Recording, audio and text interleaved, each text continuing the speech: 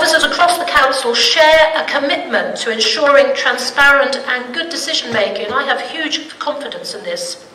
With the Shared Planning Service, we have a comprehensive implementation and change programme underway. It's an enormous bit of work, and that's to ensure that we improve where we need to. And I'm fully supportive of this process and of the staff who are working hard to deliver in the best interest of our residents. Bringing two large and complex services together was never going to be an easy task, but I am confident that, while we still have some way to go, we're on the right track and we are making solid progress. In the best interest of our residents. Thank you, Leader. Mr. Fulton, do you have a supplementary question? Yes, I do. I appreciate your response very much, and I appreciate the level of thought and engagement you gave to my question. It would be good if residents didn't need to take time off work to come to council meetings to feel as though they had been heard and listened to by the council. I feel that there's a disconnect between the sentiments the leader just expressed and my day-to-day experience as a resident of the district. Council meetings to feel as though they have been heard and listened to. I hope that that's all. I don't actually have a supplementary question, but thank you very much for your response. And thank you. So, Mr. Fulton, I'm sorry you feel that way, particularly as someone, I mean, you're the only resident who's come to two of my meetings so far, so I hope that you don't feel disconnected, because, you know, we do welcome you here. But as I've said, we know that we know that improvements are still being implemented within the planning service. So I trust that your experience will be of improvement, but I hope you will also always feel welcome to come here to bring your concerns directly to us. Thank you very much. Thank you, and may I thank all of the public speakers. As the leader has already said, you are always welcome. We do appreciate your involvement. We come now to item 7, petitions, page Roman 2 of your agenda. One petition has been submitted as set out in the agenda, which is related to the Hackney Carriage and private hire licensing policy and conditions, which is an item later on the agenda. Mr. Tariq Ahmed, the lead petitioner, is present at the meeting, and for that reason I propose to bring item 8F, the item I mentioned, on your agenda forward and deal with it as the first of the motions before us after the petition has been heard. Do I have a second for that proposal to bring item 8F forward? Thank you, Councillor Roberts. Can we take that by acclamation? Does everyone agree? Thank you very much indeed.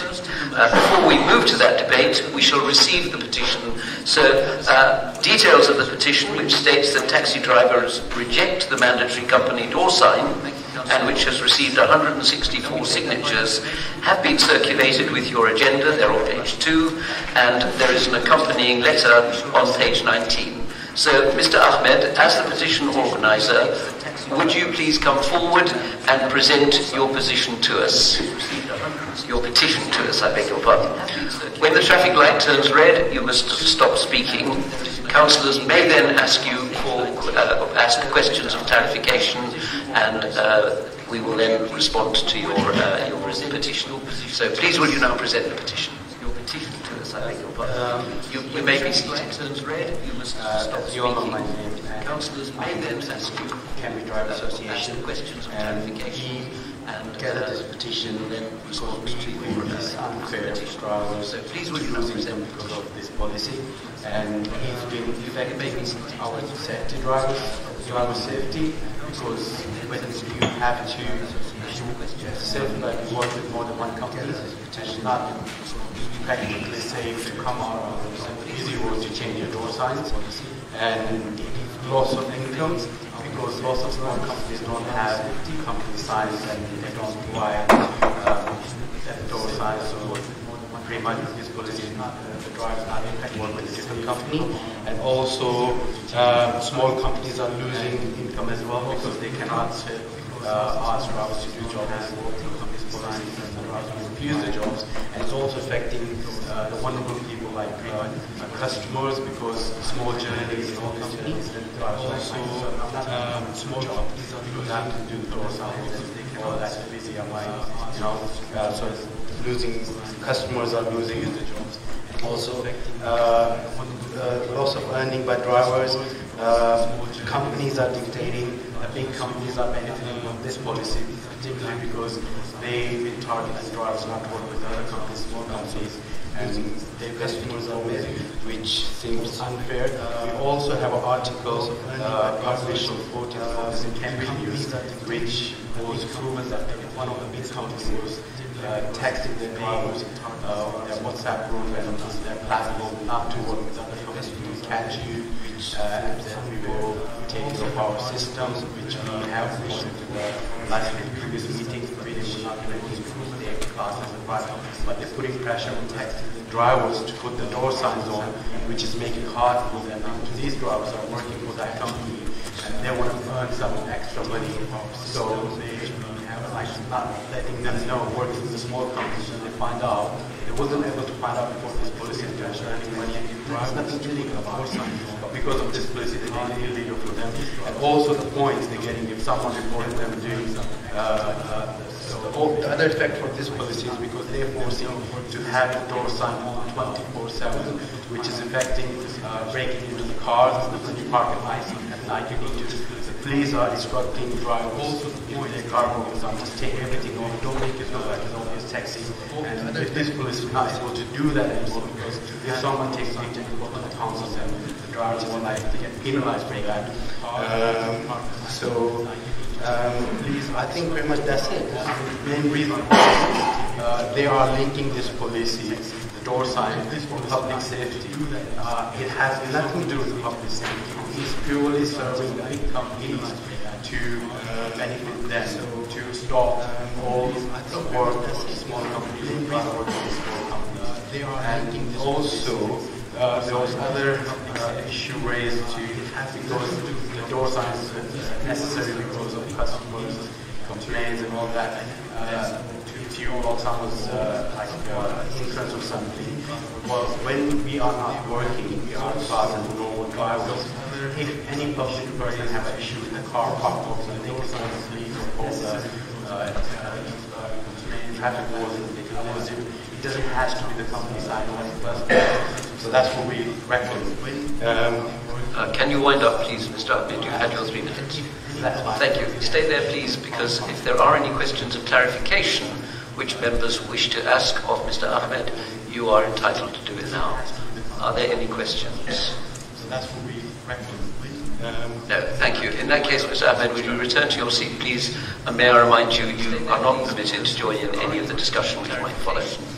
Thank you very much indeed for coming, Mr. Ahmed. I call upon Councillor Bill Handley, as the lead Cabinet Member for the Environmental Services and Licensing, to respond to the petition. Councillor, return to your seat, please. Thank you, Chairman. And can I first, through you, thank Mr. Ahmed and his driver colleagues for their engagement in the consultation process, as the lead Cabinet Member for the Environmental Services and Licensing, to respond to the petition. And also for presenting the petition here today, and also the previous licensing meeting. Thank you for that too. As Mr. Ahmed may or may not have heard, that the taxi policy is possibly going to be, and also the discussion on the taxi policy is probably going to be deferred today for further consultation.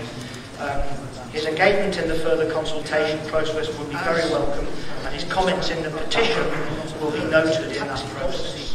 We want to reassure them. Accordingly, Chairman, I would propose that members note the petition and give it due consideration when considering the licensing process would be very welcome. Thank you very much, Councillor. According to our constitution, we have 5 options with a petition. We may vote in support of it, we may vote against it, we may note it, we may refer it to another body, or we may agree on any other appropriate action. So those are our options. We now have a proposal that we note this petition. Is there a second for that, please? Vote against. Thank you, Councillor Bratton. Noted. Does anyone wish to speak to this proposal? Councillor may agree on any other. Thank you, Chair. I just simply want So those are our options. We now have a proposal. Councillor Handley said in his understanding that Is there a second? something might be deferred or might not. Thank you, Councillor Bradley. Does anyone wish to speak to this proposal? Councillor may agree on I can give you some clarity. He is not in charge. Are there any other questions? Councillor Williams. Thank you. So to ensure my understanding is correct, so despite the petition here today, we're saying that as councillors we're not going to discuss it. I can give you some clarity. He is not in charge. It'd be better if we could have discussed the minutes of the discussion included in the consultation. Thank you. That is not the case.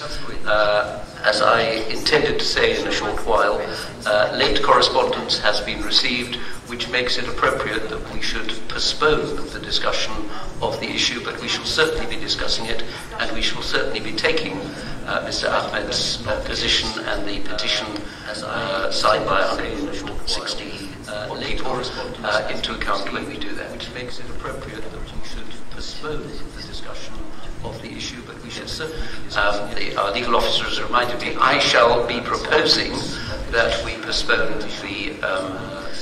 the discussion of item 8F. That is only a proposal, and if members wish to defeat that proposal and discuss the item today, that is still a possibility. Our legal officer has reminded me, I shall be proposing that we postpone the discussion of... Thank you. You can discuss the petition now. That is what this session is for. But with the discussion on the actual licensing policy, I am going to propose will be deferred to a later date. So does anyone wish to discuss the petition specifically? You can discuss the petition now. That is what this session is for. Thank you. In that case, again, may I thank Mr. Ahmed for the petition, which we will take into account, and we now move on to a later date. So does anyone... Oh, I beg your pardon. Yes, we need to take a formal vote on the proposal that we note this petition. Can we accept that by acclamation? Thank you very much indeed. And again, thank you, Mr. Ahmed. We then move on to item 8F, which is the Hackney Carriage and Private Hire Licensing Policy and Conditions. It comes from the Licensing Committee on the 11th of November. It is on pages 115 to 214 of your agenda. Late correspondence has been received from a number of different parties concerning the new proposed taxi policy. It has not been possible in the limited time available to us to carry out the necessary due diligence and to give proper consideration to the points raised in that correspondence. I am aware that there has been extensive consultation already on this policy, but it is important that we continue to listen carefully to new information and to allow time for potential further consideration should that be required. Accordingly, I propose that consideration of this agenda item 8F be deferred to allow for further period of consultation and consideration as appropriate. Do I have a second? Thank you. Consideration. I think the leader was there holding shorthand. I propose the consideration of this agenda item. All right, if you're going to scrap, Councillor Roberts has seconded my proposal. May we approve that by acclamation, or do members wish to debate it? Right, thank you. Councillor Williams. Just a matter of clarification, because you mentioned that it was referred to licensing. My understanding is it was actually referred to licensing, climate environment. May we approve that by acclamation? Thank you. Is that true? Right. Thank you. Councillor Williams. Pardon? Just a matter of clarification, because you mentioned it was referred to licensing. Thank you. Licensing presented comments back to... No, the other way around. Right. Thank you.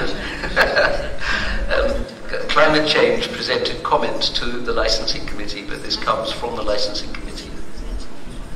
That is what the chairman of the licensing committee tells us. Licensing presented comments back to... we can't debate this in this forum. Does it actually matter? Can we get clarity afterwards and put that into the minutes? That is what... Thank you. Yes. Councillor Brown. Sorry, as Chairman of the Licensing Committee, you're right, Councillor Reid. What actually happened was that the Licensing Committee recognised that there were matters to do with the zero carbon and low emission vehicles that we wanted to seek advice from the Climate Change Committee, and it is their comments that have been put by the officers into this version, which has then been forwarded directly to the Council. Recognised that there were matters to do with the zero carbon and low emission. That's correct. No, it's just been comments to seek advice from the Climate Change Committee, and it is their comments that have been put by the officers into this version, which has then been. Thank you, Chair. And I recognise that you quite rightly must take the advice given by the Council. But I just fail to understand, if I may direct my ire not to you, Chair, but to the woebegone lead member who apparently is not in charge of this. You know, this has been through several committees. It's been consistently widely consulted on the taxi driving community. There are issues of important public safety.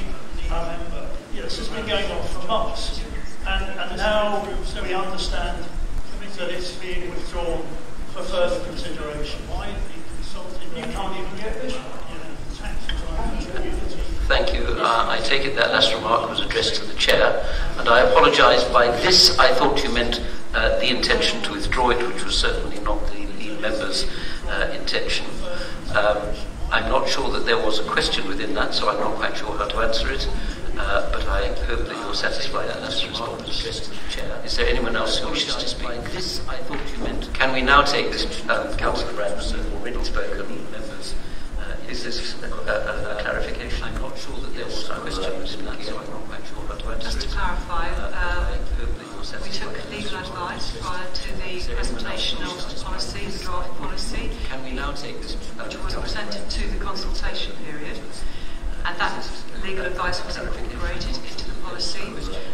Just recently, we have received advice that legal advice has changed, which is why we need to take it into account. Can we now take this? Which was presented to the consultation. Councillor Wright. And that legal advice was Thank you, Chairman. incorporated into the policy. Through you, I can't understand why this is being delayed for 6 months for further consultation. Consultations don't go on for 6 months. This has had a long time already. Why the long wait? If it's about passenger safety, through you, are we putting passengers at risk of delaying? I appreciate the taxi drivers' comments, and they should be taken into account. But not why 6 months? It is not 6 months, Councillor, it is 6 weeks.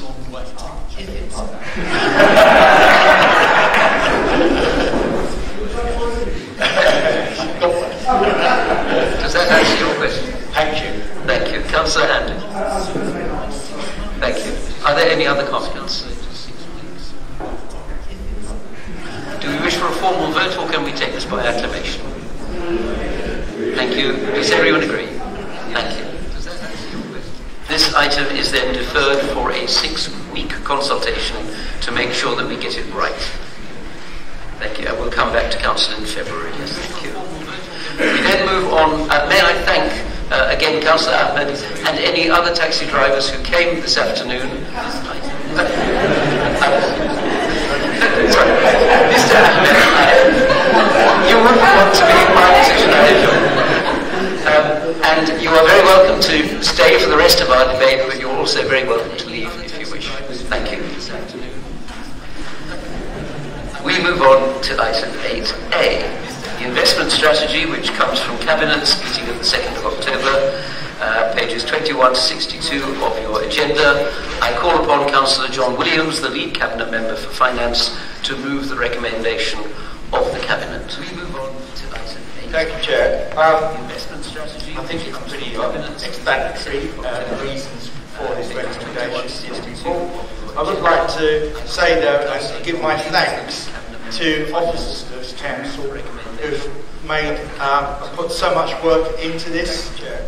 When we took control of this council 18 months ago, this council did not have an investment strategy. But our officers have worked really hard to make sure that not only do we have a strategy, but we have one which has been passed through SITFA, taking into account all the statutory guidance for local government, and I believe has now given us an investment strategy which is exemplar and for others to follow. So I would urge Council to accept the recommendations so that we can continue with our investment programme of £340 million over the next 5 years. Thank you. Do you have a second? And for others to follow. So thank you. The leader is going to second this proposal. Do you wish to speak now, leader, or here? Continue with our investment. Right, thank you. The leader will reserve her comments. Is there anyone else who wishes to speak on this item? Thank you. Do you have a second? Councillor Williams, was your hand up? The leader is going to second this proposal. Do you wish to speak now, leader, or here? Thank you. Originally, when this came to us, it was for 100 million, and that was in February of this year. I welcome the increase in scrutiny. I think members at the time will recall, hopefully, that was something that we raised, and I'm pleased to see that is being held. But page 182 of our papers in February, sorry, I might have to go online for those ones, though I do still have them. The government shares SITFA's concerns about the scale of borrowing for commercial purposes in some local authorities. MHCLG and HM Treasury are considering further potential interventions. Now that was in the report put together for the budget when it was 100 million. Obviously this is an increase, a significant increase, I think we can all agree on that if nothing else. And I'm just wondering whether this is expected to be affected by those interventions, because if they were thinking that back in February in current climate, to then put that up, that amount, is very unnerving and concerning. I don't know if I'm comfortable with the scale of what's been proposed. Thank you. Councillor Hazel-Smith. If they were thinking that back in February in current climate. Thank you, Chairman. Mine is more to do with the detailed document, page 34. Just reading through the process that we will go through in deciding on these investments. This reads a lot better if paragraph 6.3 comes before paragraph 6.2, and then you don't have to describe what the investment selection team is further down. So just to reorder those paragraphs, really. I do understand that because of the hole in our budget, we do need to make more of our investments, and so it is important that it does go up to 3. Thank you very much indeed. Councillor Tompkins. I do understand that because of the hole in our budget. Thank you, Chair. I'm feeling a bit like Andrew Neil with this one. I was just going to invite the member for finance. Would he like to pay tribute to his namesake, Councillor Heather Williams, who raised a year ago some of the concerns about governance and the proportionality and the scrutiny of this document. So we're not saying we shouldn't have investment strategy. I think it's a good thing.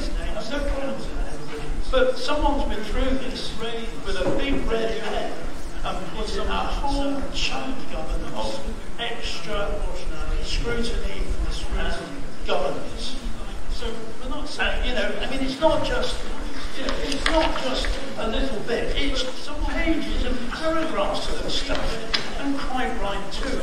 And the only person, when you were chipping off about how wonderful all this was, the only person who raised a note of caution was Councillor Williams. So I invite the Honourable Member to pay Thank you. Councillor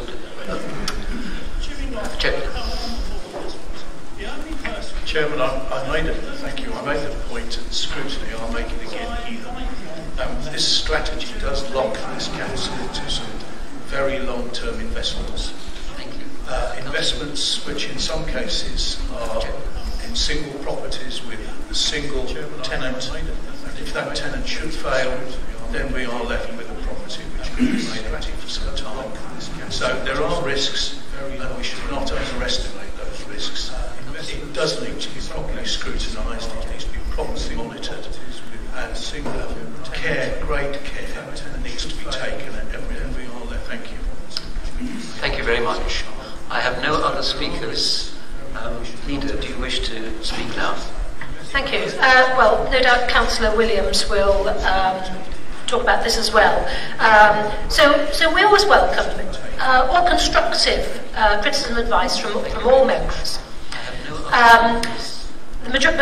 My understanding is the majority of the amendments to this were due to the fact that it went through SIPFA, and it's been through a very, very robust review from SIPFA, which has highlighted areas where things could have been strengthened up. So picking up on the other points, the important thing is that we have a broad portfolio, that we do not have all our eggs in one investment basket, because that is risky. So by spreading our investments, we minimise our risk, and I've benefited from the SIPFA training. I possibly wouldn't have known all this stuff 2 years ago.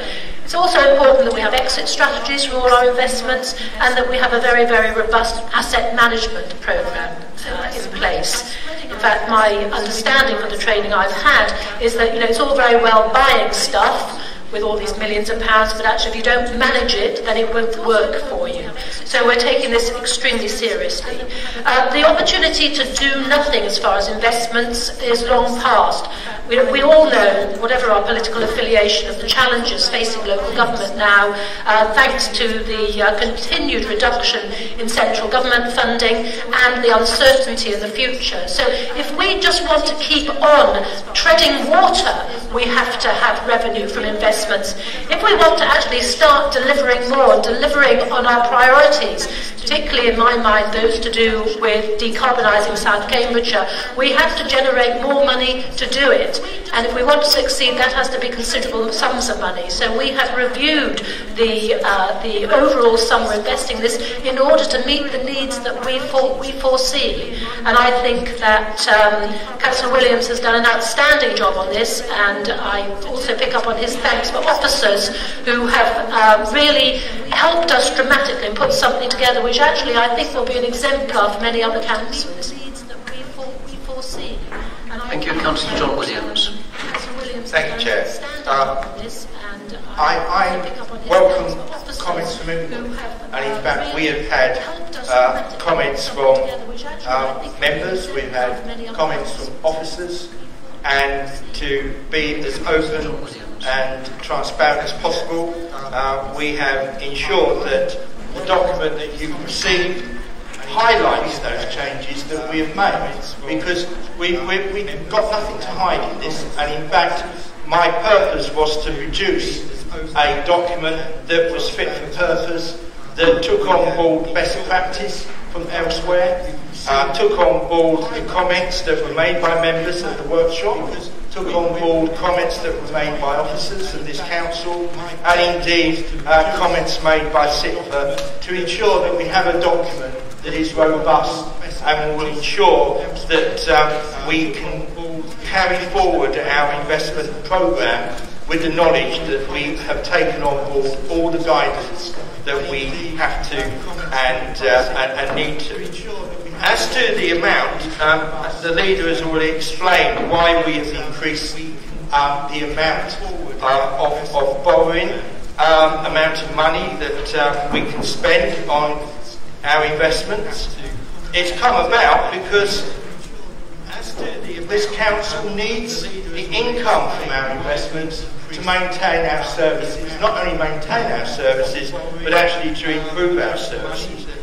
And I accept that, you know, commercial investments in particular are risky business, which is why on page 44 we have an investment criteria matrix, which our officers are sticking to rigidly, which was agreed by scrutiny and cabinet, and again which has been out to consultation to enable members to make comments on it. And I think it's a pretty robust matrix to ensure that we are making sure that we look after the money that our residents pay, but it's better that we use our money to make sure our money works for us, to make sure that rather than having it sit in a bank or a building society earning next to nothing on interest, that money is making money for us that we can put into our services. So I'm not in any way ashamed of what we are doing here.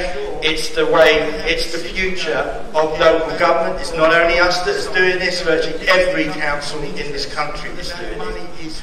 And finally, on the point of governance, I will draw your attention to page 55, which gives the governance arrangements. And as you see, that from the officers' investment selection team, it then goes to the investment governing board, it then goes to scrutiny, cabinet, and finally this council. So there are a number of checks and balances to make sure that there are ample opportunity for members to check and make sure that we are spending this money wisely and taking and having due regard to the risks involved. So, as I say, I would commend that you support the recommendations of this report so that we can go forward with, as I say, a robust investment strategy which will enable this council to ensure that we can protect our services in the future from investment, from income made by investments by this council. Thank you, Councillor Williams. Before we go to the vote, I wonder if I could ask you simply to comment on Councillor Smith's question on page 34 that paragraph 6.2 and 6.3 should be reversed. I'm quite happy to accept that. Thank you. We'll now go to a vote on this issue. If you are in favour, will you press the green button?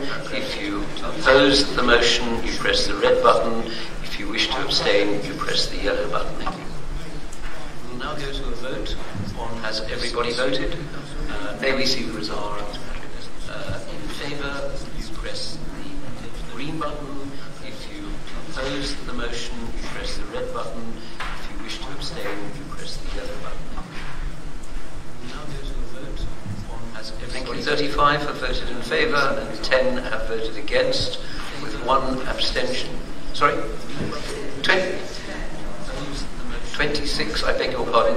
I'd be very grateful if we tried to find a larger display for this. 26 have voted in favour, 10 have voted against, 1 has abstained, and therefore the motion is carried. Thank you. We move on to 8B, General Fund Revenue and Capital Provisional Out-Term 2018 and 19 comes from Cabinet on the 2nd of October, pages 63 to 76 of your agenda. Again, I call on Councillor John Williams to propose the motion. Thank you, Chair. First of all, I'd like to draw your attention to a couple of typos. On page 69, we refer to the amount that's been lent to Ermine Street as paragraph 22. Yeah, paragraph 69, paragraph 22, as 28,054. Obviously, that should be 28 million. 54,000. I only wish it was 28,000, but I'm afraid it's 28 million. And then the other typo is on page 75, where we've missed off the 3 zeros at the top there on the rollover value. So actually we haven't rolled over £330. It's actually 330,000, etc. Okay. I'm very pleased to be presenting this report because it refers to the first year of Lib Dem control of this council. And during that first year we had record revenues, we had not only more income from our business rates, but also more income from grants and from the shared planning service. And that has enabled us to be able to put some £6 million into reserves. Now, normally, if we were certain that that income would continue, then that would be factored into the medium-term financial strategy, and that money would go on then for the next 5 years as income, enable us to put that into the bottom line. But we can't, because we have a fair funding review, which by all accounts will take money from this council for social care, and I've heard nothing in any of the manifestos, the Conservative manifesto, which suggests that that will not happen. We have also got the possibility of the NHS winning its case on whether it is a trust or not, and we could be exposed, if the government decides not to refund us, we could be exposed to several millions of pounds having to give back to the NHS. And finally, of course, we have Brexit. Who knows what's going to happen next year with Brexit, how that's going to affect the cost of our services, how that's going to affect the living standards of our residents. But we must ensure that we be prepared for that. So in normal circumstances, that extra revenue would be put into the medium-term financial strategy to be carried forward. But we have to, because of these unknowns, take it as a windfall and put it into our reserves and make sure that we have a decent amount of reserves to meet these challenges that are coming down the line at us. But nevertheless, I think it's a really good result for the first year of this council administration, and I look forward to be able to present an even better outturn for the current financial year. Thank you, Councillor Williams. Do you have a second? Thank you, Councillor Goff. Do you wish to speak now or at the end of the debate? At the end of the debate. Thank you. It is now open for debate. May I ask you all members, please, to keep your party affiliations under wraps and make sure that we discuss the issues as they are presented to us. Do you wish to speak now or at the end of the debate? Is there anyone who wishes? Councillor Williams. Thank you. It is now open for debate. Thank you. I think it was altered perhaps on that one, Chairman, but I just have a few matters of clarification. It's just on page 73. We got a grant to do the village designs statement, some of that's going to be passed on. Just checking that the grant wasn't time limited, so we're not in risk of losing that. I know some grants are. And if it was grant funded, is there a reason why we've not been able to? Because the grant should supply the resources. The other thing was on the local plan rollover, just to check that that's not, from any delay point of view, but just losing that. A bit of clarification as to why that's been rolled over. The local plan rollover on page. That's also page 73. Thank you. Which paragraph at page 73 is the local plan rollover? Number 2, thank you. Number 2. So number 2 and number 5 are the issues of that's also 1 and 2. Thank you. Any other comments? Paragraph at page 73 is the local plan rollover. Thank you, Councillor Wright. Number 2, thank you. Thank you. And number 2 and number 8. It's very interesting to hear Councillor Williams taking full credit for the very successful year. But I think councillors have heard me say before here, what he was actually using last year as business plan was the Conservative manifesto that we had bequeathed to the council, 5-year manifesto. And we did point out at the time that it was very unusual for a new administration to come in with no manifesto and to be using our manifesto in its first year. We will certainly look forward to seeing the Liberal Democrat one when it comes forward.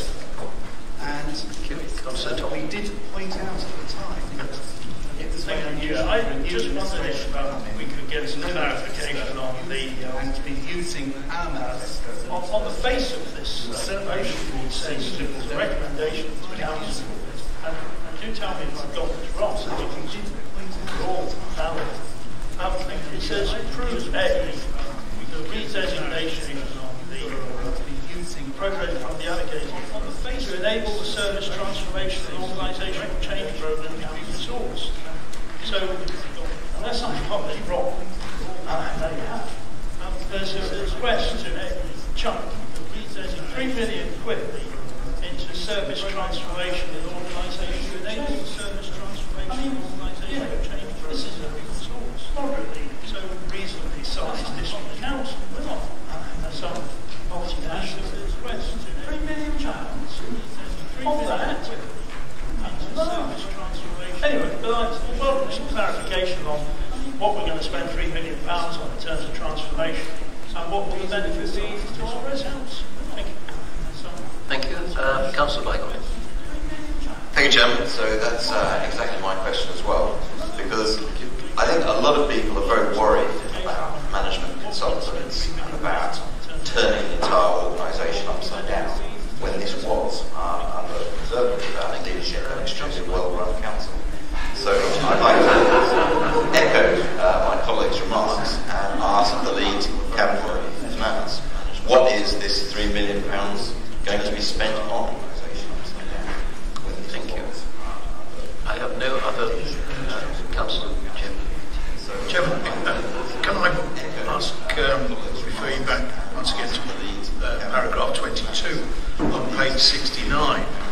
The second sentence has said, in the event 23,147 million was actually advanced. I presume that's 23.1. Can I ask, refer you back once again? Thank you for clarifying that.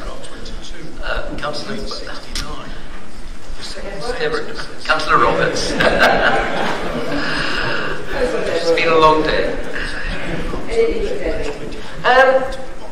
I'm just a little concerned that the Liberal Democrats are becoming a little bit like Mr. Corbyn and have no idea about limitations of spending. Now, what on earth are they needing £3 million for? I mean, I get the feeling that somebody's got a project in mind, and it's been a reasonable amount of money that may be required for it.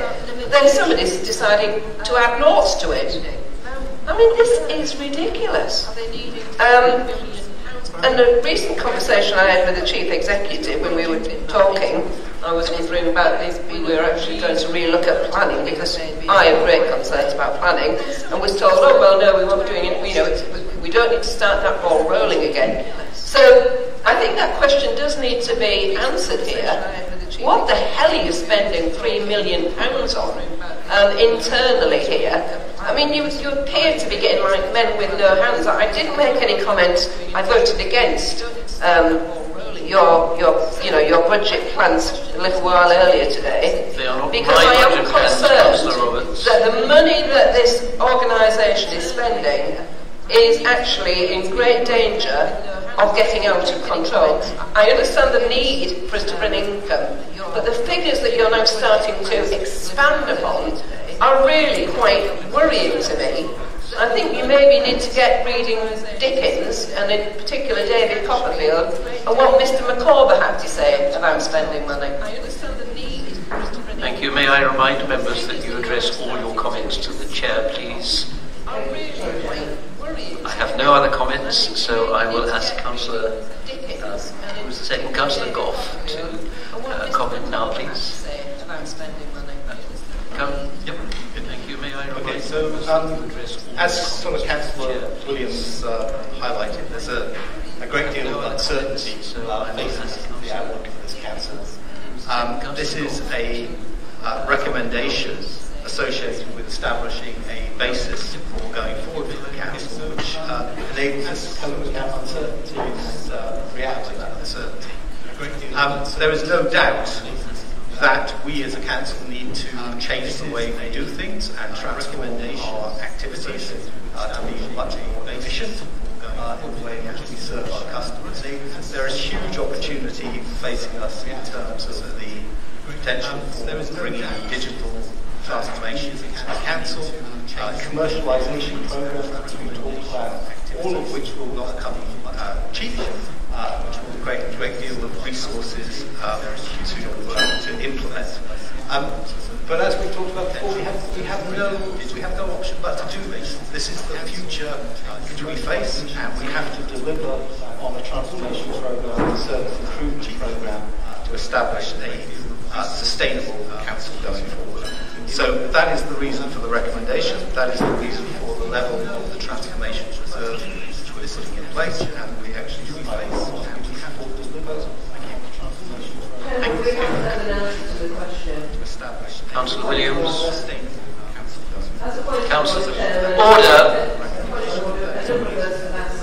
A point of order requires a reference to the Constitution. To which part of the Constitution are you referring, please?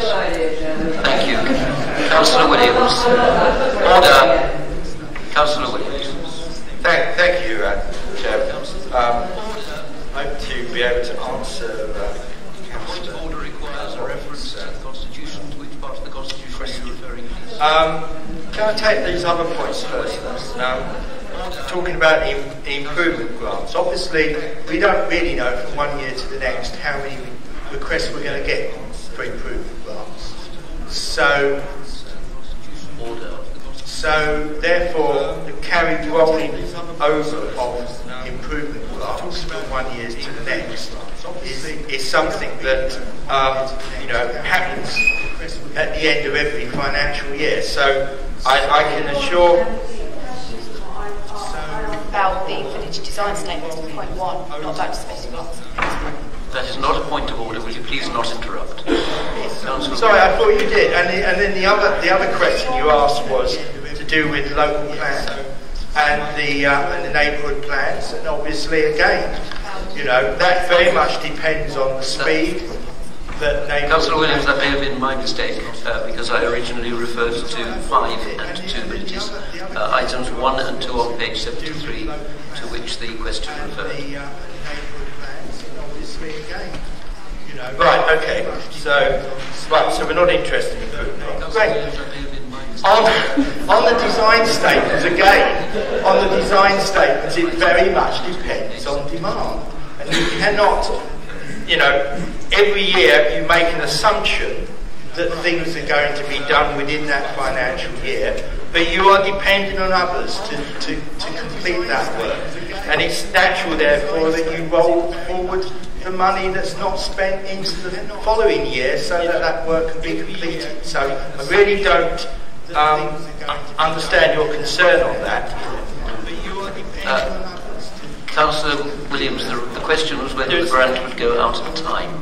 As far as I'm aware, there is no constraint on that. Thank you. That's an answer to the question.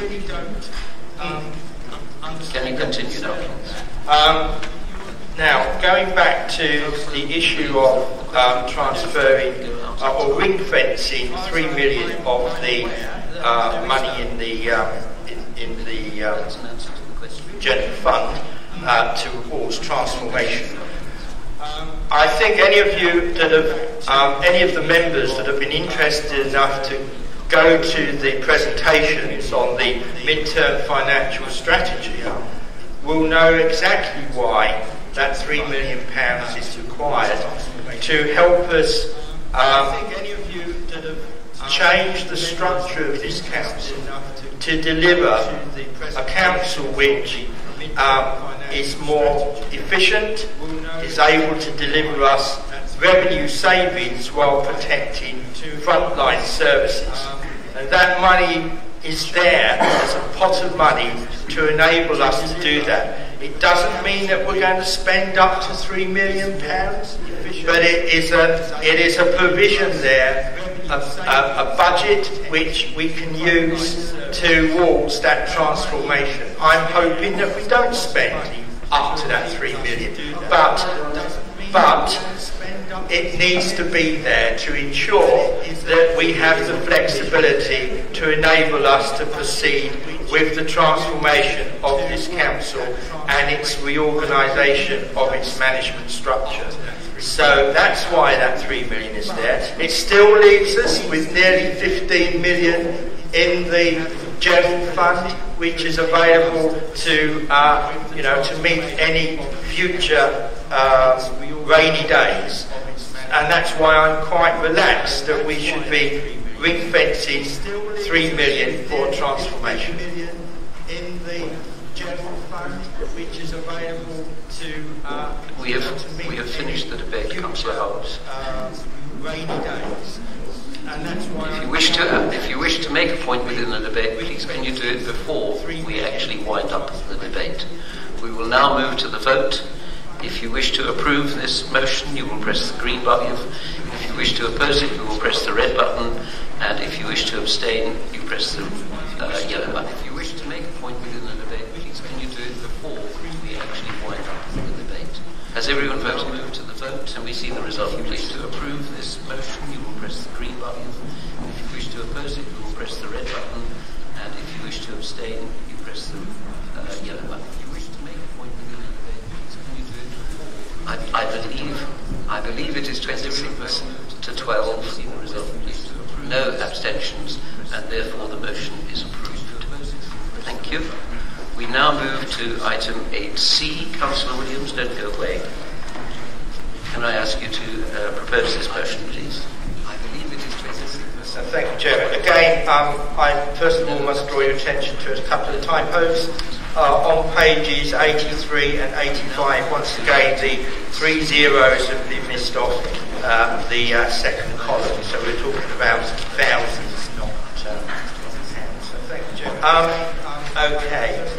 The interesting reason for the difference in the housing revenue account between the budget and the actual outturn is I draw your attention to the review of assets, and that review of assets has led to a saving in 3.4 million in depreciation, and there's also we have to take into account not only the rollover into this year of projects that haven't been completed, but actually the carry forward from the previous year of capital projects that have not been completed.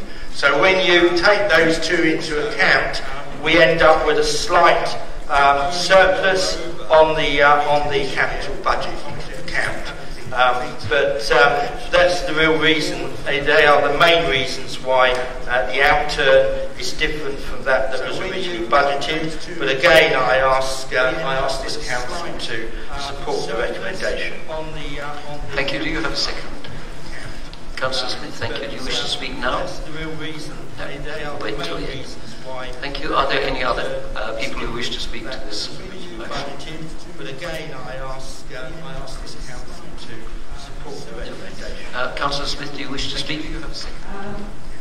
Councillor, you don't have to. Do you wish to speak now?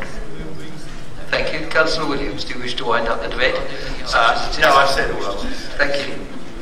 We will move to the debate then. Since nobody has opposed, can we take this by acclamation? Thank you. Do you wish to speak?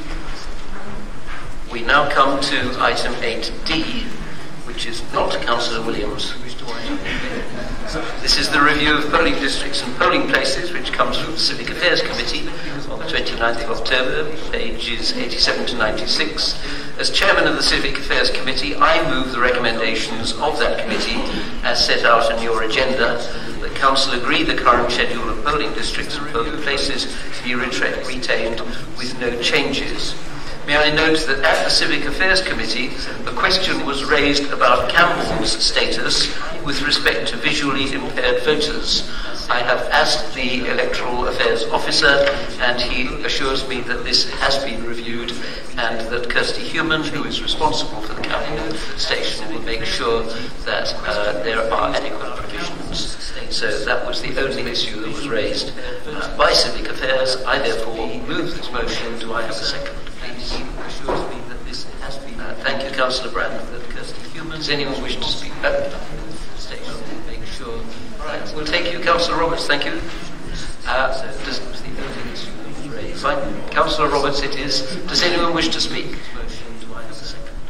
Can we take this by acclamation then, please? Those in favour? Thank you. May I just point out that the list of locations may not be accurate for the forthcoming election, simply because a number of these locations were already booked before the election was called, and therefore you should not take this as a definitive list of where people will vote on the 12th of December. Thank you. We move now to 8E, and again I call upon Councillor Williams to propose this motion. Thank you, Chair. Well, I think, as you can see, this aligns with our business plan and our desire to be green to our core. The two major capital items are replacing now what are called footpath lights with LED lights, and using the assets that we have here at South Cambridge Hall to improve our energy consumption and enable us to go forward with a more efficient building and operation here at Cambridgeshire Hall, South Cambridgeshire Hall. Both of these, the money for both of these things will be coming from our renewables reserve and not from the general capital fund. So I have been asked to explain exactly what the footpath lights are that we are replacing. It is a very complicated situation in South Cambridgeshire. We have county council lights that are under a PFI, are actually leased to Balfour Beatty under a 25-year PFI contract. They are the majority of street lights on our public highway, and this does not affect them in any way whatsoever. We then have our lights, and they are called footway lights because that distinguishes them from the county council lights, which are normally known as street lights, but our footpath lights by and large are on the public highway, and in many cases are the only lights down some of the roads concerned. Now they are owned and maintained by us, but under an agreement dating back to 2006, the electricity, the cost of actually putting the light on, is borne by the parish council. Don't ask me how that came about. I wasn't on the council at the time, and if I was a parish council, I would be a bit peeved about that. But anyway, we are where we are. There are then also lights that are owned by parish councils. A lot of these lights were lights that Balfour Beatty were going to remove, and parishes came in and took ownership of them to enable them to keep going. Now we have, for some of these lights, some of them are maintained under a contract with us, some are maintained under a contract that the PC has taken out with a suitable supplier, but once again it's the PC that pays for the electricity for those lights. And then fourthly, there are lights owned by us, such as housing associations which are on unadopted roads or private roads, and again they are not affected by this. So the only lights that are affected by this are our street lights or footpath lights that are owned and maintained by us, for which the parish council pays the electricity. So I hope that clears up exactly what these lights are. We are contacting all the parish councils to give them an inventory of the lights that are owned by us, and we are asking them to work with us in their replacement. We are doing a one-for-one replacement. We are not going down the county council route of taking 1 in 10 out. This is a direct one-for-one replacement. And when it comes to sensitive areas, we will be replacing the ornamental lights with ornamental lights. So again, it's not the same as the PFI scheme where Balfour Beatty replaced ornamental lights with modern lights. We are not intending to do that. So we're going to be working very closely with the parish councils, and we hope the parish councils will take the opportunity of maybe upgrading some of their lights at the same time so that we can do a package. But as I say, that sort of explains what this is about, and I hope that's allayed any fears and explain the situation. As to South Cambridgeshire Hall, that's we are looking at not only PV panels over the car park, we are looking at ground heat source pump for these offices as well. So we are going to make this as green as we can make it, an example to other businesses, other owners of commercial properties in South Cambs, to invite them to do the same. Thank you. Councillor Williams, do you have a second? So we are going to make this. Thank you, Councillor Goff. Do you wish to speak now? Wait until the end. Thank you. Are there any comments? Councillor Wright. Thank you. And what I want to talk about is principally the footway lights. There was an awful lot of waffle there. These footway lights are 30 to 40 years old in many cases. They're burning electricity day and night. Absolutely useless. I think it was at the first climate change meeting we pointed out that this was part of the Conservative business plan 18 months ago.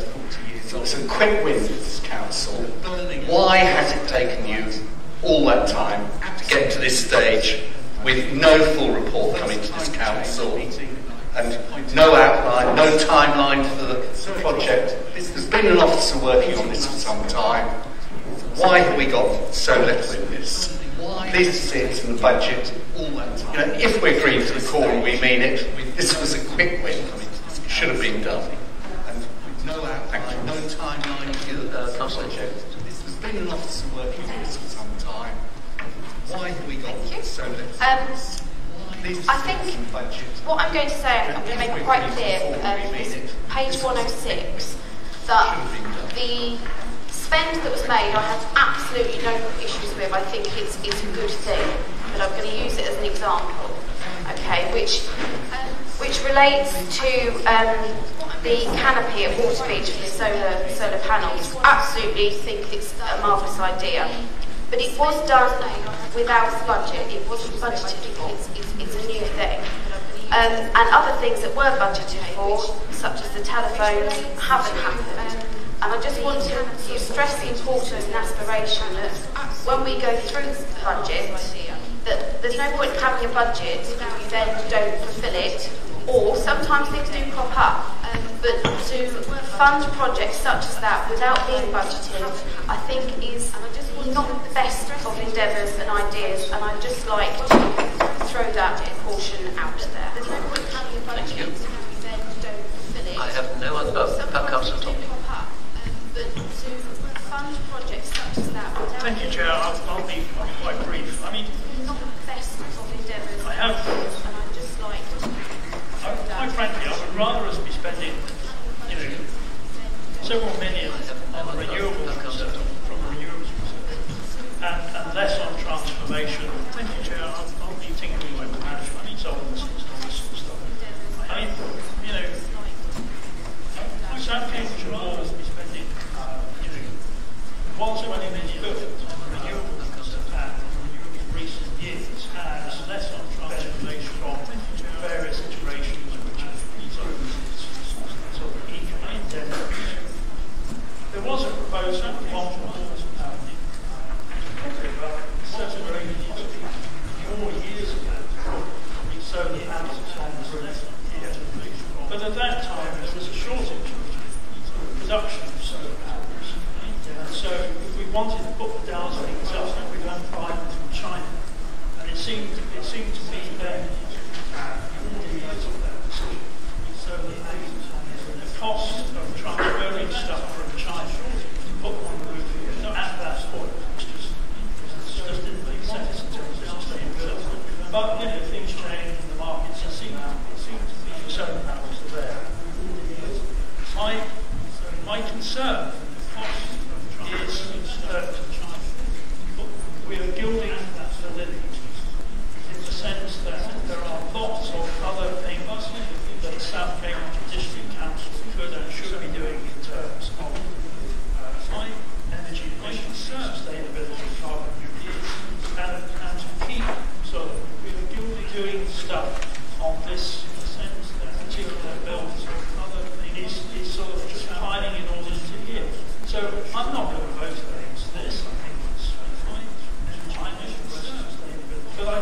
mergers and not not to keep polishing this particular app and thought a little bit wider than this defining it.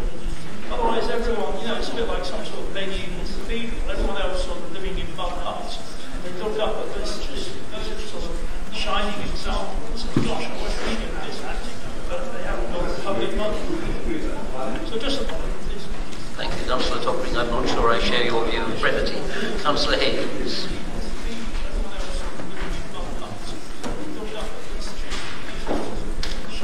Thank you.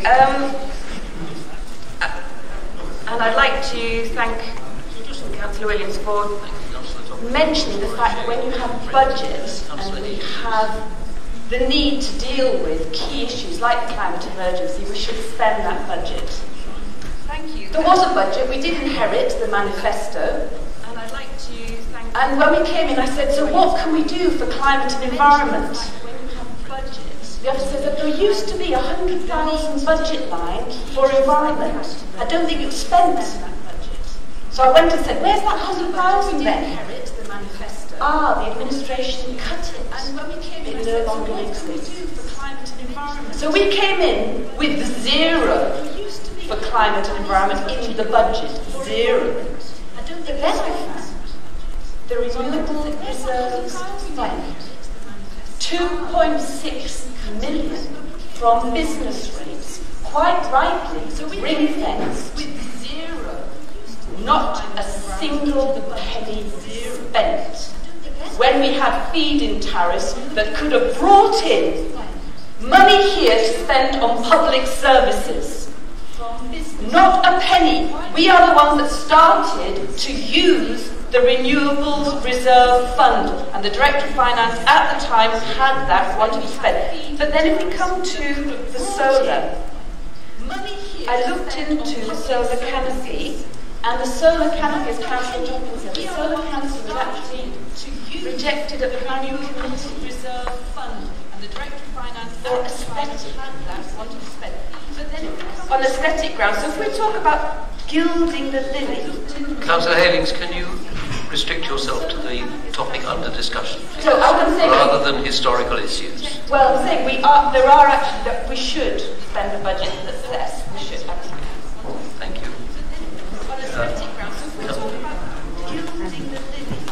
Councillor Halings, can you restrict yourself to the? You have no such constitutional right. You have no such constitutional right, Councillor Topping. Will you sit down, please? Councillor Topping, will you sit down, please? You have no such constitutional right. That is correct. Councillor Bridget Smith. Order. It has happened at least in the last 12 years. Councillor Bridget Smith. Thank you to Councillor Hayes. Right, so I just want to point out the fundamental difference in strategy between Liberal Democrats and Conservatives is that we do not just spend reserves, right? And that's what we inherited, an administration that spent reserves. So we have invested in the transformation project because that will deliver efficiencies which will guarantee the future sustainability and ambition of this council. There's a very, very good report that has come out this month, which I will share with the leader of the Conservative group, which highlights that as well as decarbonising our district, as well as supporting the construction industry, the first thing we have to do is we have to put our own house in order. Because how can we expect that our partners, the contractors, the construction industry in South Cambridgeshire to embark on decarbonisation if we haven't done it ourselves? And it's got to be an absolute priority for us. And then we have to start looking at our supply chains, and then we have to start looking at our partners, and we will be an exemplar within the country for doing this. But we have to sort out our own house as our starting point, alongside all the other stuff that we are going to put in our local plan to make sure that we are leading by example and the whole of the rest of the country is looking to South Cambridgeshire to lead the way on decarbonisation.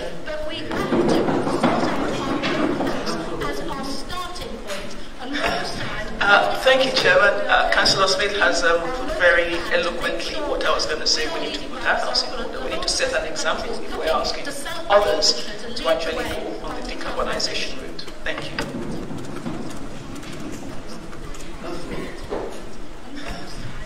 Thank you, Chairman. Councillor Smith has put very eloquently what I was going to say. We need to set an example if we're asking. I'm getting a little concerned about the desire of parts of this council to spend other people's money. It's not your money, it's not the council's money, it's the residents' money. When I look at, I mean, this is the third time today I'm thinking, my goodness, this council, and I've never thought that in 30 years of being on this council. I've seen this council change so many times, so I had hot dinners. But I've never ever felt the worry that I now feel about the amount of money that you are pressing to be used, other people's money. And I'm very worried about the thought of allocating, again, £1.3 million of other people's money to your pet projects. Councillor Roberts, will you please address your reports to the Chair?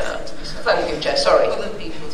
So, Chair, I am extremely concerned about what is happening here. This is only after a year. What are we going to be like in 3 years' time, 2 years' time, when the next election comes? I wonder how much money will have been spent then. Other people's money on pet projects. Not everybody's desire to do remedies to this building. I think what our residents want to know is, spending all this money, what is it in it for them? And I have to say, damned little. Please, Liberal Democrats, stop acting like men with deep pockets and money trees, because it is going to come crashing down. And you'll run out of money, and we will have to go into austerity. That's what the Labour Party did when they were in charge. They spent money they didn't have. They borrowed money they didn't have. They're trying to do it now. And you are doing the same. Thank you, Get Councillor a grip of Roberts. yourselves. Councillor Brett. I would just simply like to point out that I was on that planning committee when the solar panels over the car park were considered, and to my shame we voted against it. But at that time we had not declared climate change, climate crisis, and we have now, and our views have changed because of that. And I think it's right and proper that we take consideration of the new science as it comes forward. So it was on grounds of aesthetics. Thank you. I have no more speakers. So we will... Councillor Topping, we work according to the Constitution, which I shall explain to you after this meeting. Members, we go to the vote. But, I beg your pardon. Yes. Councillor Goff. So we will... Councillor Williams. Thank you, Chair. Can I first of all pick up on a point that Councillor Smith made, which seems to have got Councillor Topping very agitated, and that's using money from reserves. Can I point you to your 18-19 budget? Okay? Councillor, your 17-18 budget, which Councillor Wright was very keen to point out, was your budget, right? Your budget took £500,000 from reserves to balance the books. So you were taking money from reserves to balance the books. Okay. It's true. Look at your own empty Councillor Williams, will you address the point and address the Chair, please? Okay, sorry, Chair. On telephones, mention was made that we still haven't yet changed the telephone service. Well, we have introduced Council Anywhere, and Council Anywhere means that we have to reassess what our telephony requirements are. You know, there's no point installing desktop telephones in our offices if our officers are working from home or all over the district from their laptops. We need to look for a better system. Oh yes, apparently we've not been looking at other things. We've just been following your your capital budget. What about Waterbeach? Someone said that hadn't been budgeted for. That was an initiative. We came in, we saw that there was an opportunity there to put PV panels on our Waterbeach depot. We went and seized that opportunity. You could have done it. You could have done it for years ago, but you didn't. Fortunately, we did it just in time before the tariff stopped. Okay? And finally, on street lights, you had £300,000 in your budget to replace 1,800 street lights. It was a joke. You didn't even know where they were. That's why it's taken this long for officers to put together a programme which we can now implement. So please, look at what you did when you were in power, and you will see that you have, looking in the past with rose-tinted spectacles. We now come to the vote.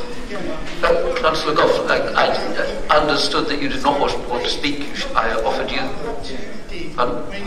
Yes, you are the second last. All right, I'll allow you to speak. Okay. So I just would like to bring two threads to this conversation. I think one about transformation, one about projects.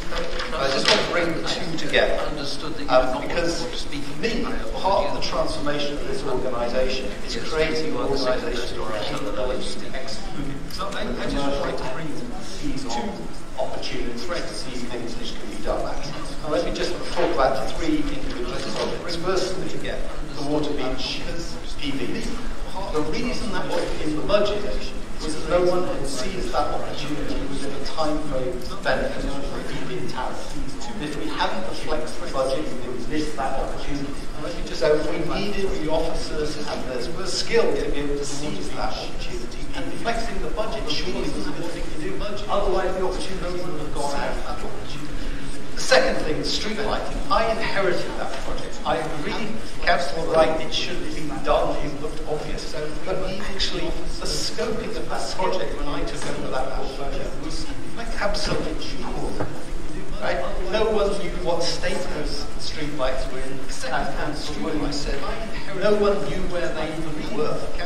What's actually happened is we've now got the officers who have the capability and the dedication to bring that project forward to the point where it can be actually implemented. Right? That is not an easy task. Putting a 1.3 million project together is not. No one knew. And actually, the credit to the officers, what's actually organisation, now in a state that can do that.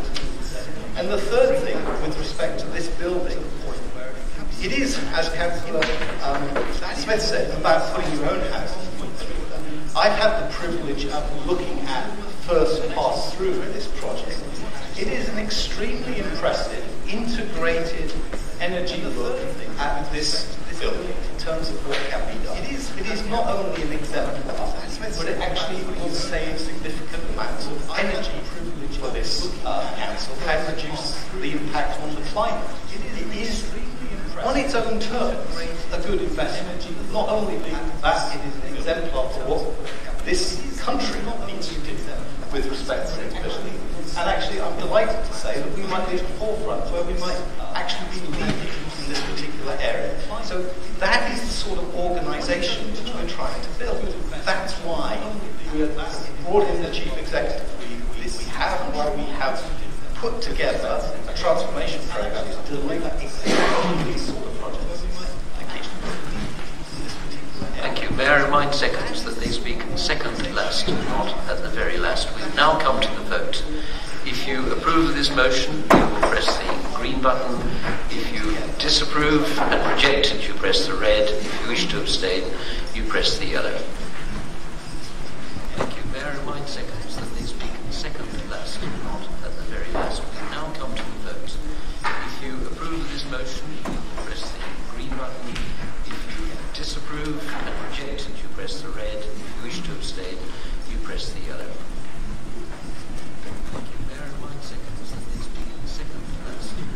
37 in favour, 1 against and no abstentions. The motion is approved. Order.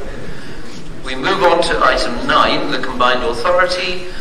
I invite the Council to note the reports on the work of the Combined Authority in July and in September, as outlined in the circulated papers, and ask the Council's representatives on the Combined Authority to comment if they wish to do so. Councillor Bridget Smith.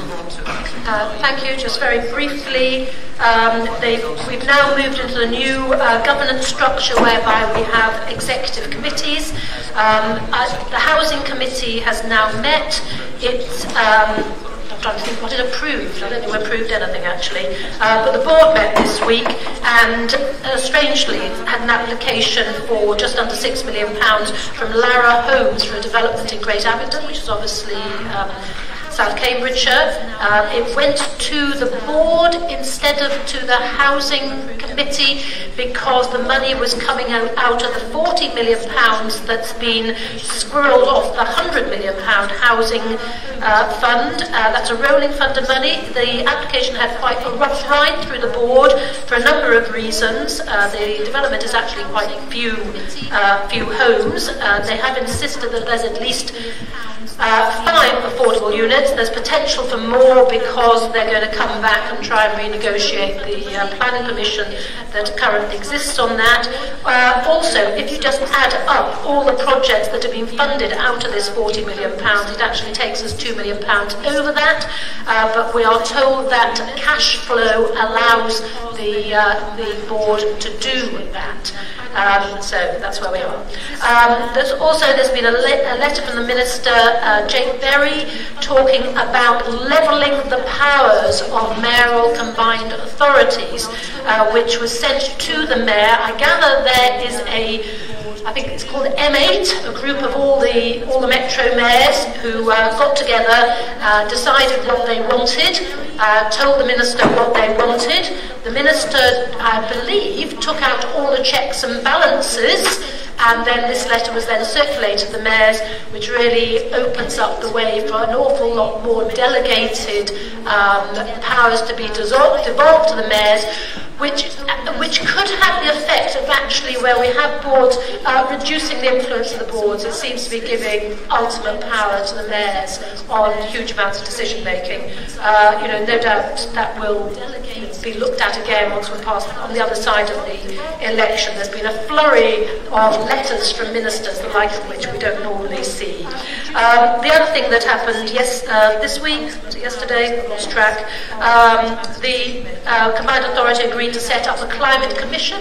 This didn't have a particularly easy ride through the initial proposal stage because, of course, there's an awful lot going on in Cambridgeshire, and there were concerns from some members of the board that we weren't duplicating or replicating work that was actually well advanced.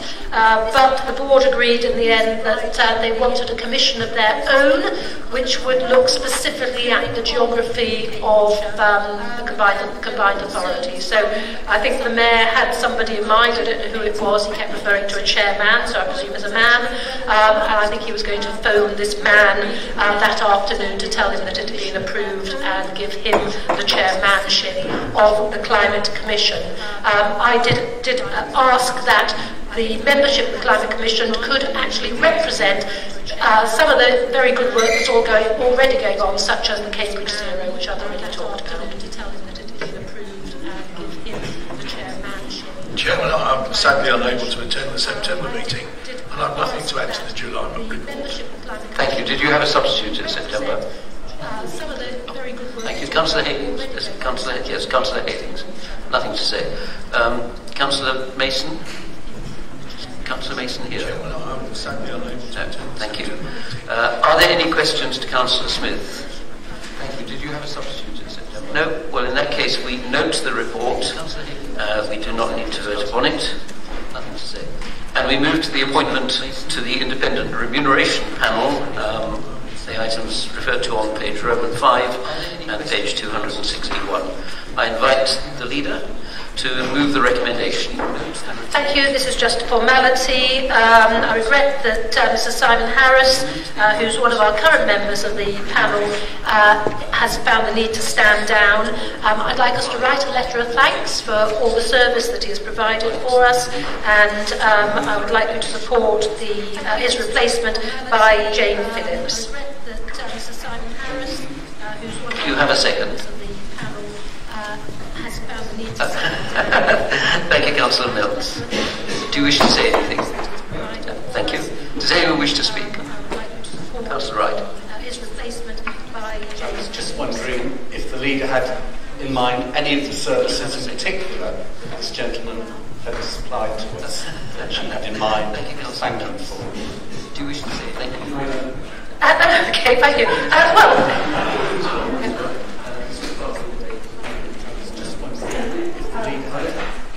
Are there any other questions or comments? Fine. Back to you then. So just the services that he has fulfilled in his role as a member of the Independent Remuneration Panel. Thank you. There are no speakers. Councillor Wright, you've already spoken. So just the services that he has fulfilled in his role as a member. Yeah, I think we can take that offline. We are discussing at the moment the appointment of Jane Phillips. I take it we don't need to go to a formal vote. Can we take this by acclamation? Thank you very much indeed. Item 11, membership of committees and outside bodies.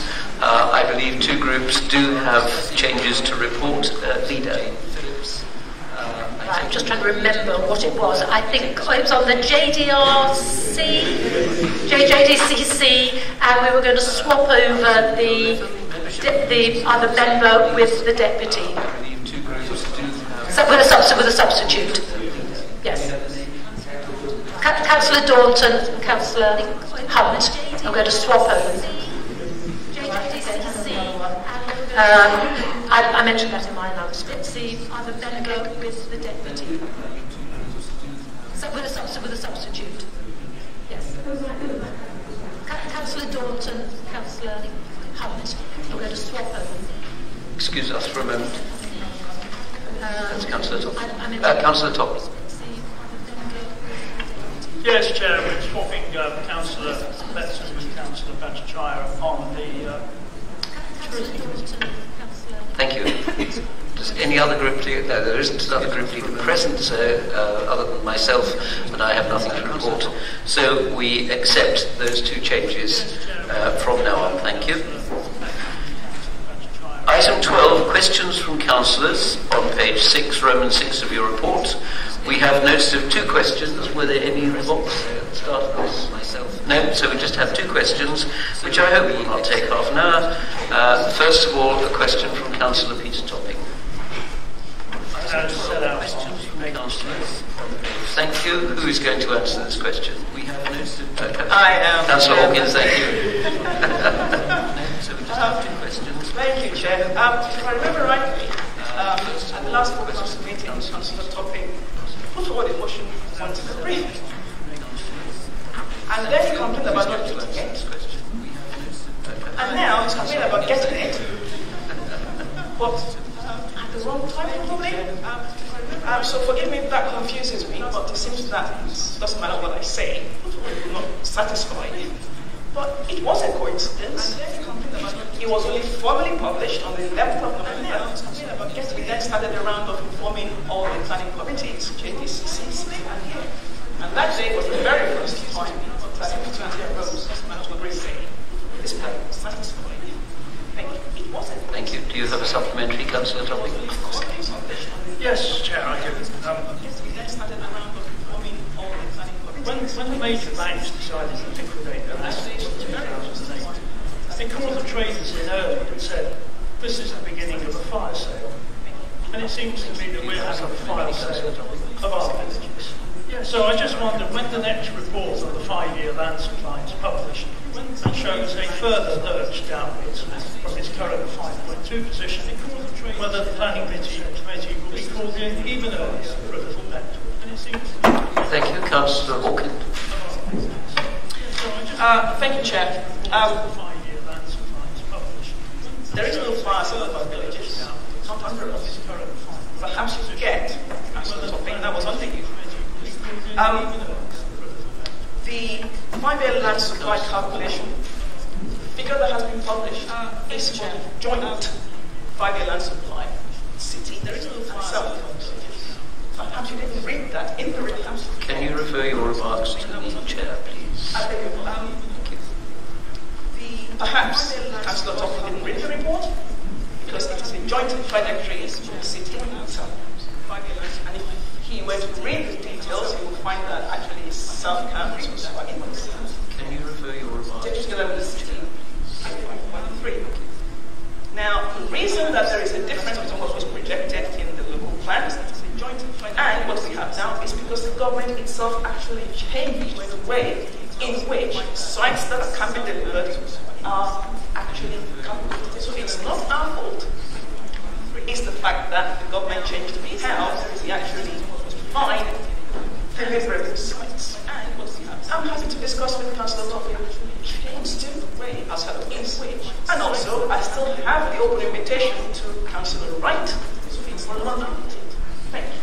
Thank you. Councillor Williams. Thank you, Chairman. As is Thank you.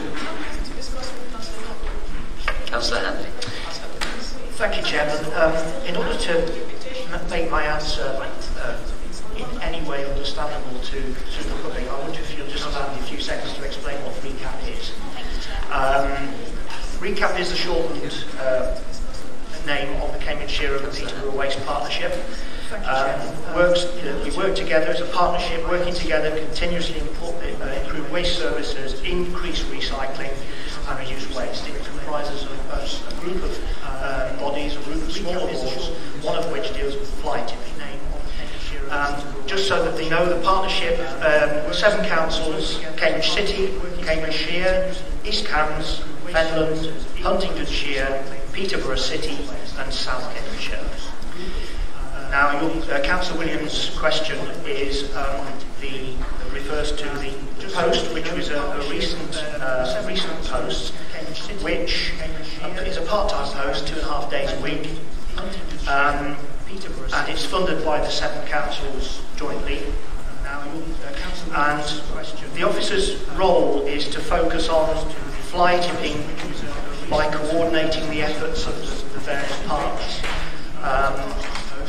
And other agencies such as the National Farmers Union, the Environmental. So the post is not actually involved in prosecutions. It's not part of the officer's remit. Of course, he or she may be involved in it at some point during their tenure. The officers also heavily involved in the really successful scrap campaign, which is it's offering advice as to how residents might reduce the chances of waste ending up in the wrong place, in other words, being fly tipped, by choosing a reputable company. So this officer is playing a part in that. It's a very successful campaign with a great deal of interest on social media. It's offering advice. So it's never been the intention to measure the success of the post by the number of prosecutions, but to answer your question, to answer Councillor Williams' question, I would say that there have been 226 investigations, 43 fixed penalty notice, 3 formal cautions and 2 prosecutions in the last 2 years, and there's a further one which is due to go to court next spring. I think it went to court and it's been adjourned, so that's all being held by the process. One of the big benefits of RECAP is to bring environment officers together across borders. And one good example of it working has been lines of communication. A recent investigation into 2 fly tipping incidents in different neighbouring counties or councils led to a joint interview under caution and a joint prosecution. So the partnership is really working very well. Thank you, Mr. Chairman. I hope that answers your question. Thank you. Councillor Williams, do you have a supplementary? Thank you, Chairman. The reason I've raised this is because I'm sure other areas have had issues with fly tipping. Obviously, you're familiar with Cottenham. In fact, the social media communications group actually ended up in my ward because we've had significant numbers of late. And I request every parish council meeting, including my report, for the comments that the lead member has said. The reason I've asked about prosecutions is that it's really important actually that that is the only way we feel that we can actually, we need to take action. It is criminal and it causes enormous distress to the residents and, you know, and the countryside as it is. We need to protect our countryside. Could you possibly tell me how many last year, please? Give me figures for the last 2 years, the last year, because that's what we're looking at as an introduction. It causes enormous distress to the residents. Chairman, I'm sorry, I don't have those figures to hand, but I will find them and give them to you after the meeting. Thank you very much. We now come to item 13. There are 3 motions before us, each of which may take up to half an hour. It is 4 o'clock, and I wonder if members would like an adjournment, or shall we carry on? Who would like it? Can I just... Thank you very much. We now come to item 13. We carry on. Very well. Thank you. Members, obviously, if you need a comfort break, you may take one. So we come to item 13A, standing in the name of Councillor Pippa Halings. Councillor Halings, would you propose your motion, please? Thank you. It was here in November that we had a cross-party, supported by Councillor Topping, motion for a zero carbon pledge that was unanimous. And as I put it here, what we immediately did was to incorporate that in the business plan. There was additional funding there for measures. DSMOG UK has put us up alongside Oxford City Council as one of the top councils in the UK to actually act on the back of the pledge, zero carbon pledge. And that's something cross-party we're doing as well as the Traditional Environment Committee, which is through all the things that we're doing as the council. We have, as we'll talk about today, we've done practical things like the water beach panels before the Canadian tariff finished. We're now looking at the retrofit of South County Hall that will bring in savings and over time. And we have got a zero carbon communities grant, which has proven very, very popular as well amongst parish councils and local communities. And importantly, that motion was about the local plan, because it's in the planning that we get the standards. And we've talked about this as well, about the standards that developers are held to. And it's only through the local plan that really we can set those standards. So we're looking at the new local plan, being able to bring those standards in. And that motion is focused on that. The point is we do need to do more. And this week, even so, more so, we've had the latest data saying those climate tipping points, we're crossing them now. So we're seeing a cascade of unstoppable events that we thought would happen under 5 degrees warm world, and they're happening under a 1 degree warm world, which is what we are now. And so it's seen as really that we have no choice to err on any side of the caution, and everybody needs to act with the urgency and the level of emergency that's necessary. So this motion really is to join with the other councils across the UK that have declared a climate emergency. And what beyond what was in that motion in November is to say that within 6 months we should look at what we can do in our own backyard. What should we do in terms of what's happening to make those services savings, have the carbon emissions, and be a leader and a model for others. Also, number 3 there is ensuring that all strategic decisions, budgets and approaches to the Council's own future planning decisions be in line with that zero carbon shift. And that we work with parties and partners across the district to deliver this. And that if we want this to be any earlier than the 2050 pledge we put, then we do call on national governments to provide local governments and others with the regulations, the powers, the resources that are needed to be able to enact that transformation that's necessary. If we want to be on the same map as other councils across the UK, we're recognising being a leader. There is a map of councils that have declared a climate emergency, but we're not on that. We didn't declare the emergency part of it. And it's not just the words.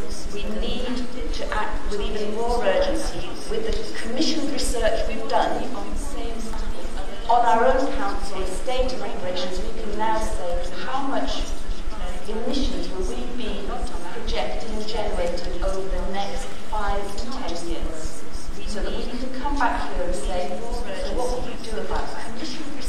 How can we drive those emissions down as a council in terms of our own estate and operations? And the early evidence that we've had commissioned from Cambridge University is showing that, you know, we don't have much land. We've got this building, that building. We do have a fleet, and that's the waste fleet. What are the ways in which we can be a leader in this and drive our own emissions down in ways that generate savings? And also across our housing stock, how do we make sure that our residents, and we've heard that 33,000 people in Cambridgeshire are facing fuel poverty this winter. That means they're choosing between heating and food or school clothing, school or clothing. So ensuring that the houses are stocked are fully properly insulated, which a huge amount has already been done, but making sure that that is done and that other landlords also follow suit. So that's what this motion is about. That means they're choosing between heating. Thank you. Do you have a second? Leader, thank you. Do you wish to speak now or at the end? I'll speak now. I don't want to go over what Councillor Halings has said. But the news in the last 2 weeks has actually been terrifying. The election, which we've got in a couple of weeks' time, is a moment in time. In regards to the result, we'll all get over it. But climate change is forever, and we may not get over that. On Tuesday, at the Cambridge Zero event, Sir David said that all of us have to make dramatic changes in our behaviour and in our lives now. Not tomorrow, not next year, but now. And he finished by saying that if we do not, these were his words, our legacy to our children will be mass extinction. The message really doesn't get much stronger than that.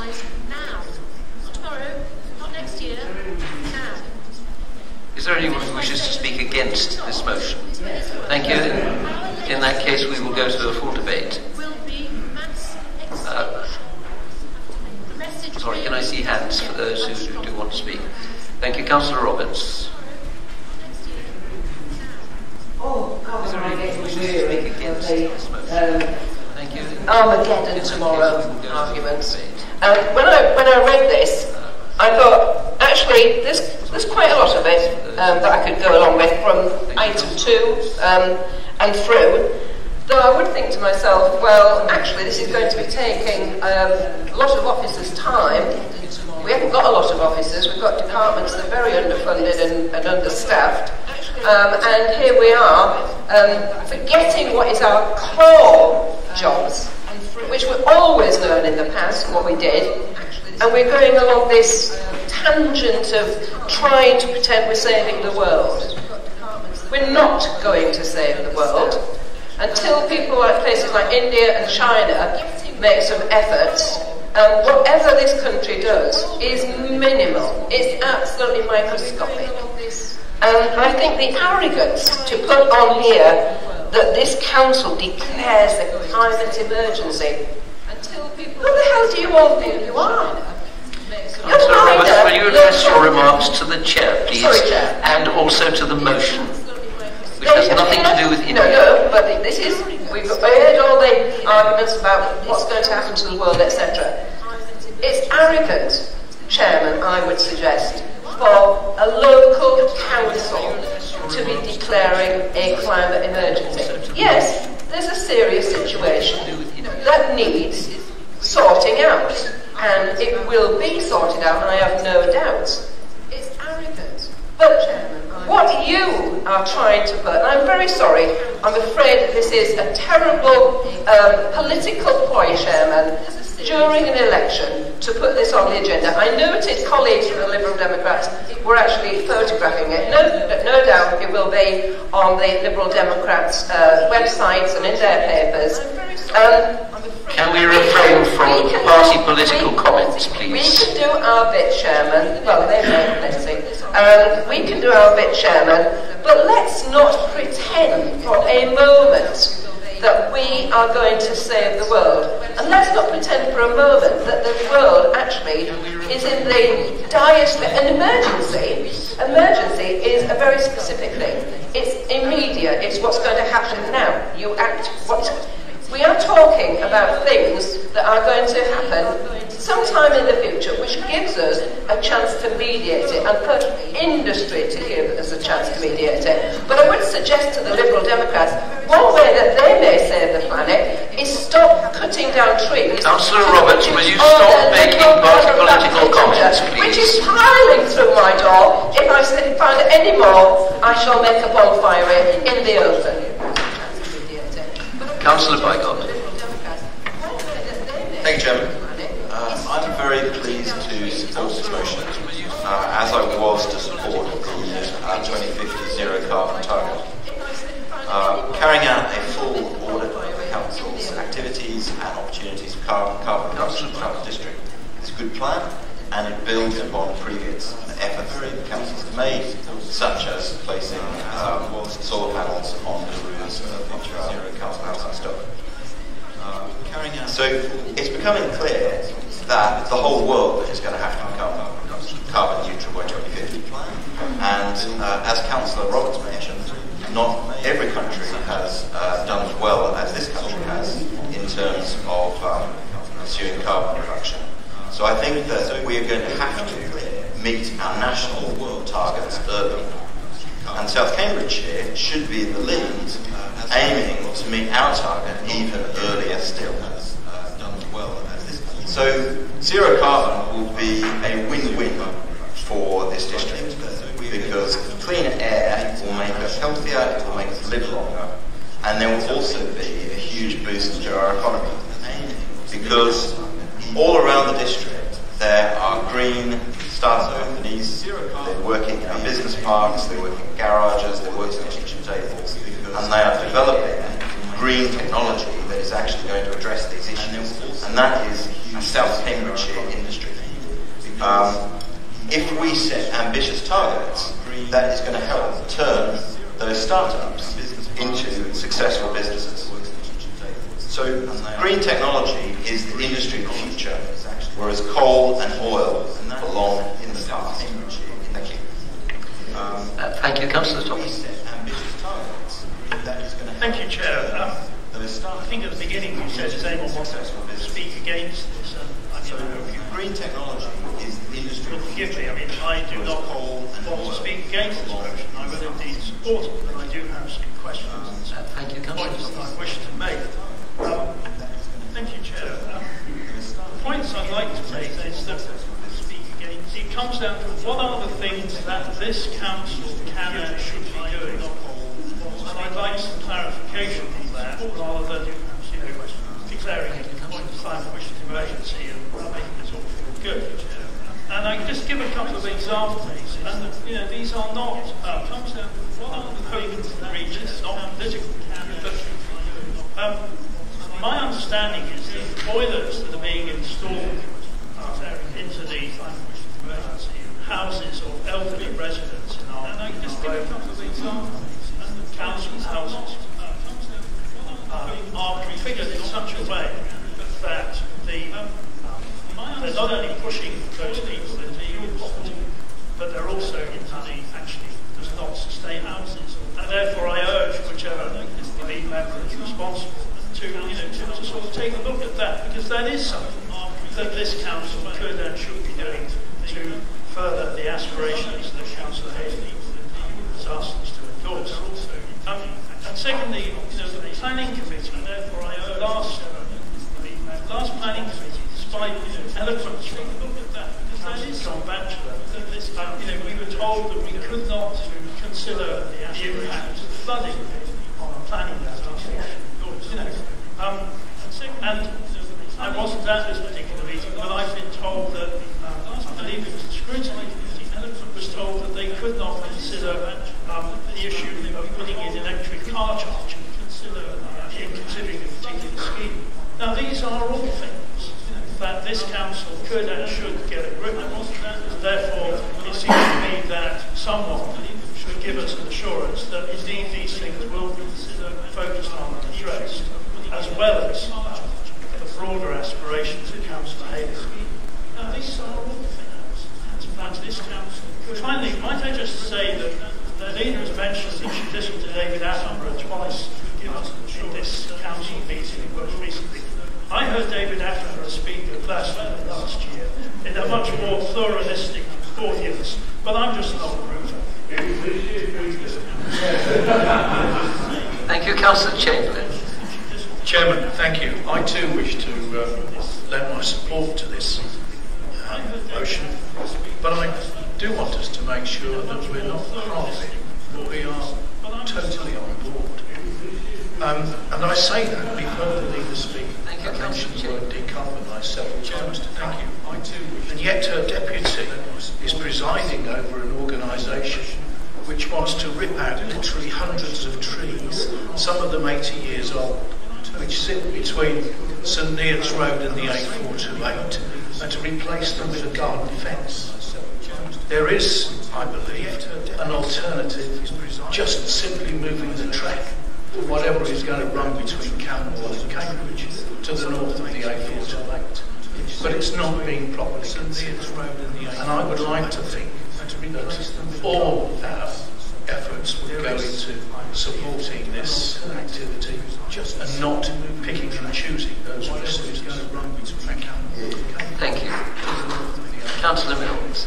But it's not being properly considered. Thank you, Chair. I just wanted to address several of the comments that I've heard. Climate emergency is imminent. It's not something that you can wait to do. We're representatives of our residents here. Thank you. It is within our remit to make the changes that we want to be. I applaud this move. It sets a great example to others who we hope will follow. If there's enough of us making those changes, the world might save itself. We need to be part of that. Thank you very much indeed. Councillor Dr. Bhattacharya. Great example of others who we hope. Thank you, Chairman. Thank you. Thank you, people. I will support you. But I just need a little bit of support from you. When you talk about nationally, can you please make sure that United Kingdom, this country, this country, stop dropping all its rubbish and the bin bags to the developing country? Because it has a direct impact on the zero carbon issues, which is also nationally and internationally. So can they please stop their rubbish bags to drop in those countries? Because it has a direct impact. Thank you, Dr. Hawkins. Councillor Dr. Hawkins. Thank you, Chair. I've been quite brief.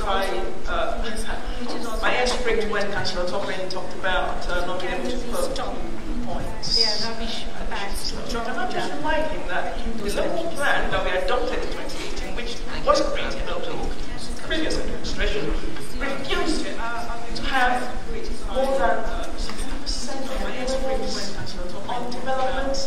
We cannot, we already had a question today about ignoring that policy. We cannot base the policies on that we adopted. If you want more use waste, we're going to try and put that as a new and perhaps we might use that as your suggestions. Thank you. Thank you. I have no other speakers, so Councillor Aylings, would you like to sum up, please? Thank you. And I would really like to emphasise the opportunities that Councillor Howell brought up, because this isn't just about the impacts. It's also about harnessing the opportunities that this could be for our district and others, particularly our district. I think for the green economy, you're absolutely right. And that's creating hundreds and thousands of jobs that can be in technology, green technology and renewable energy. The offshore wind farm industry, nobody knew that the price would drop. Nobody could predict that. And that we are now a global leader in that. You know, so it's definitely using all the R&D and the capacity, and the new jobs that sixth formers can go straight into here around IT and renewable energy. So it's a huge opportunity for our area.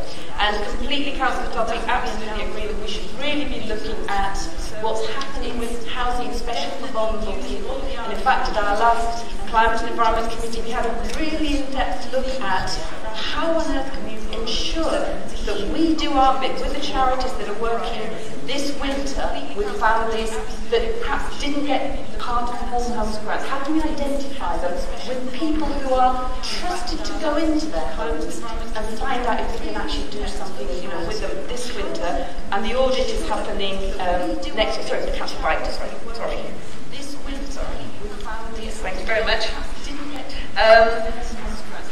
And as everybody knows, I'm not in the chair this meeting. I do think it's one of the biggest challenges we have, you know, as a council, to really look at what's happening and what this means in terms of development going forward. Thank you very much. And rubbish, yes. And so we have, so some countries, as we know, have said that China and Malaysia no more receiving our rubbish. We can no longer make developing countries the dumping ground for our habits, you know, for development. And so we have to understand in our own backyard how much we're producing and what, you know, then we have to reduce it and have a better recycling. So I absolutely support you in that. And the emissions that come out of landfill, you know, in your countries as well, and how you're dealing with that, and it's the same for us. So we definitely need to address that. For me, the analogy, I think, is, you know, we as councillors, we're running at night, we've got a parkland, and they say, middle of the night, there's a fire. And we all go up there thirsty, like we're all out there, and the hoses. And, you know, the park manager says, if we use, you know, these hoses, we can tame this fire because the price is coming on. But by 3 p.m, we've probably got this sorted. We can do this if we all work together, and we've got it all sorted. And the young one says, actually, use these type of hoses, we could get it done by 2 p.m. And the young boy said, yeah, we haven't got time to wait until 2 o'clock. We're going to lose more trees. Surely we can do it faster. So this is about those dates, you know, the end target dates. But actually, that's when some people came out of the forest, smoke blackened faces. And they said, it actually depends on what time you got up in the morning, because we went straight out after this. And what we've done is we've dug the ditches to make sure that the fire can't leave. And so what we've done is restricted that, and that's exactly what we're talking about. The emergencies now, we're acting on it now. We're not fighting about the targets and saying, what do you do now in the next year, in the next, as council says, what do we do now? And if every single council acted, because every single council determines every development. And when you put that all together, actually local councils are transformative around this. We will determine which way we go. And this isn't being left only to national government. It's local councils determining what they invest into the new economy and what kind of developments are happening. So I do think it's up to local authorities, and I think that all together actually local councils. Thank you. We now move to the vote. If you approve this motion, you will press the green button. If you reject it, you will press the red button. If you wish to abstain, press the yellow button. Has everybody voted? Thank you, Patrick. Thank you. We now move to the vote. If you approve this motion, you will press the green button. If you reject it, you will press the red button. If you wish to abstain, press the yellow button. 36 have voted in favour, 1 has voted against, no abstentions. The motion is carried. We move on to item 13B, standing in the name of Councillor Mark Howell. Councillor Howell, will you propose your motion, please? Thank you, Chairman. Chairman, my motion today is with regards to the British Deaf Association Charter. The British Deaf Association Charter is of 5 different points. And although the first 3, I believe that South Cambs could quite easily do all the small amount of work, achieve. Numbers 4 and 5, which will be in the distant future, might need some considerable more work, and that's why I'm asking the task force to look at this. But to put it into context, we have approximately 150,000 people in the UK who use British Sign Language, as their main form of communication or in communication on a daily basis. And I just want to speak a little bit about British Sign Language, just to inform you why we're interested in this, or I'm interested in this. It's the first preferred language for many deaf people in the UK. There are others, but this is the main one. And it's a language of space, movement, using the hands, body, face, and of course the head. In the UK, it is the first language, and of course in the Northern Ireland they have their own sign language there, and there are also very many regional variations. It's the indigenous language of the UK. This has been around for many hundreds of years. Of course there are others: English, Welsh, Scottish, Gaelic, Irish Gaelic, and of course Cornish. It has been evolved. People use it as a main form of communication, and to them, it's the schools, it's what they do, and therefore, so South Cambridgeshire, to be able to interact with people with this, is actually something which I think we have to look at. To give an example of something that happened very small, people managed to work in a motor factors could speak BSL, and actually people from the deaf community literally travelled for 100 miles just to go to that one motor factors because they could communicate easily with somebody behind the counter. Members, I'll stop there. Thank you very much, Chairman. This has been seconded by either Councillor Henry Batchelor or Councillor Heather Williams, whichever one stands up first. Thank you. You do have a second. Who's it going to be? Councillor Henry Batchelor, do you wish to speak now? Yeah, I'll go now, Chair. Thank you. Yeah, so as the Chairman of the Employment Staffing Committee to which the Task and Finish Group reports, happy to second this. I've also spoken to Councillor Sarah Johnson, who isn't here today, but has also indicated she's happy to support and, more importantly, take on the work that the Task and Finish Group have been asked to do. To give members a bit of background to the Task and Finish Group, it was originally set up to look at how to get South Cambs onto the Disability Confident Charter, and I'm pleased to say with quite little work actually, we're now on level 2 out of 5, and they are working hard to get us up the scale, as it were. And if we can get this council as well on the British Deaf Association Charter and get similar accreditation, then surely that can only be a good thing. So I, for one, am happy to second this and subsequently support the Chair. So I'd encourage others to do the same. Thank you. Is there anyone who wishes to speak against this motion? In which case, may we take it by acclamation? Thank you. Thank you, and we move to item 13C. Councillor Topping, would you care to propose your motion? Thank you, Chair. Is there anyone who wishes to so I won't get into a big froth about this, but some of you who were on the council a couple of years ago might remember that a very similar motion was put down by the current leader, who certainly got into quite a froth out of it, and was saying that it was not good that portfolio holders were not holding meetings years ago around the public.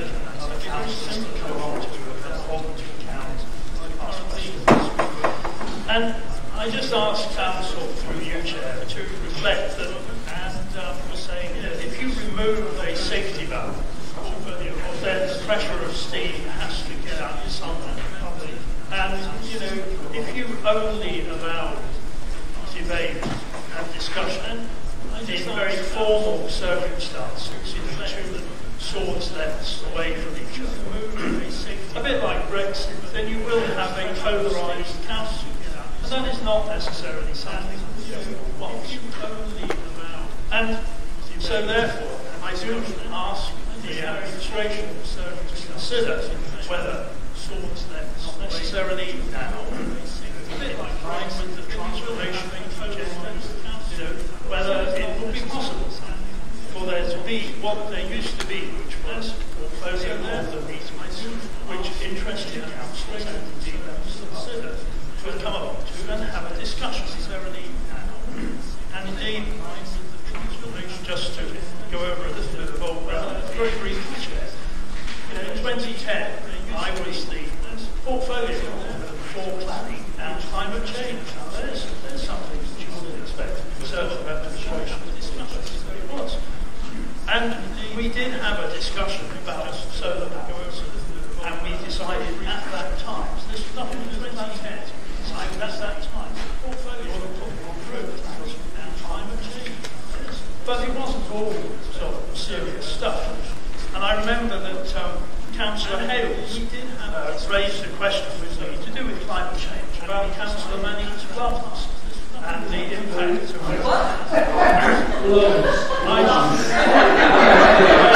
I should explain for those more recent readers that Councillor Manning was indeed a fruit from Hales. So it was an entirely legitimate question from Councillor Hales, and not a salacious one.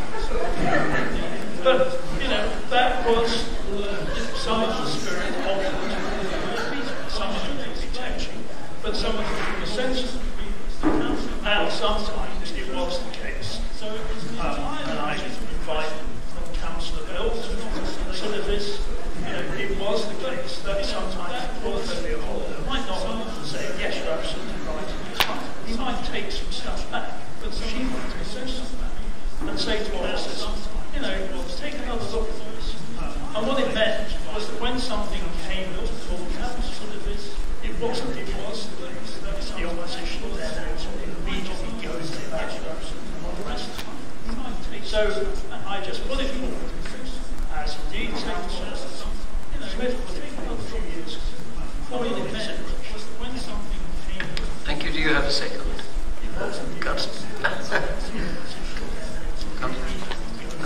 Councillor Williams. Thank you. Councillor Roberts, do you wish to speak now or at the end? Yes, please, Chairman. Thank you, Chairman. I would just say that it seems to me that when you look at the questions from the public today, it indicated a concern that they were not being listened to, that their voices were not heard. They were talking about their relationship or their dealings with officers. And I would think that we need to get back, and I can tell you in my villages, the 4 villages I represent, there is disquiet.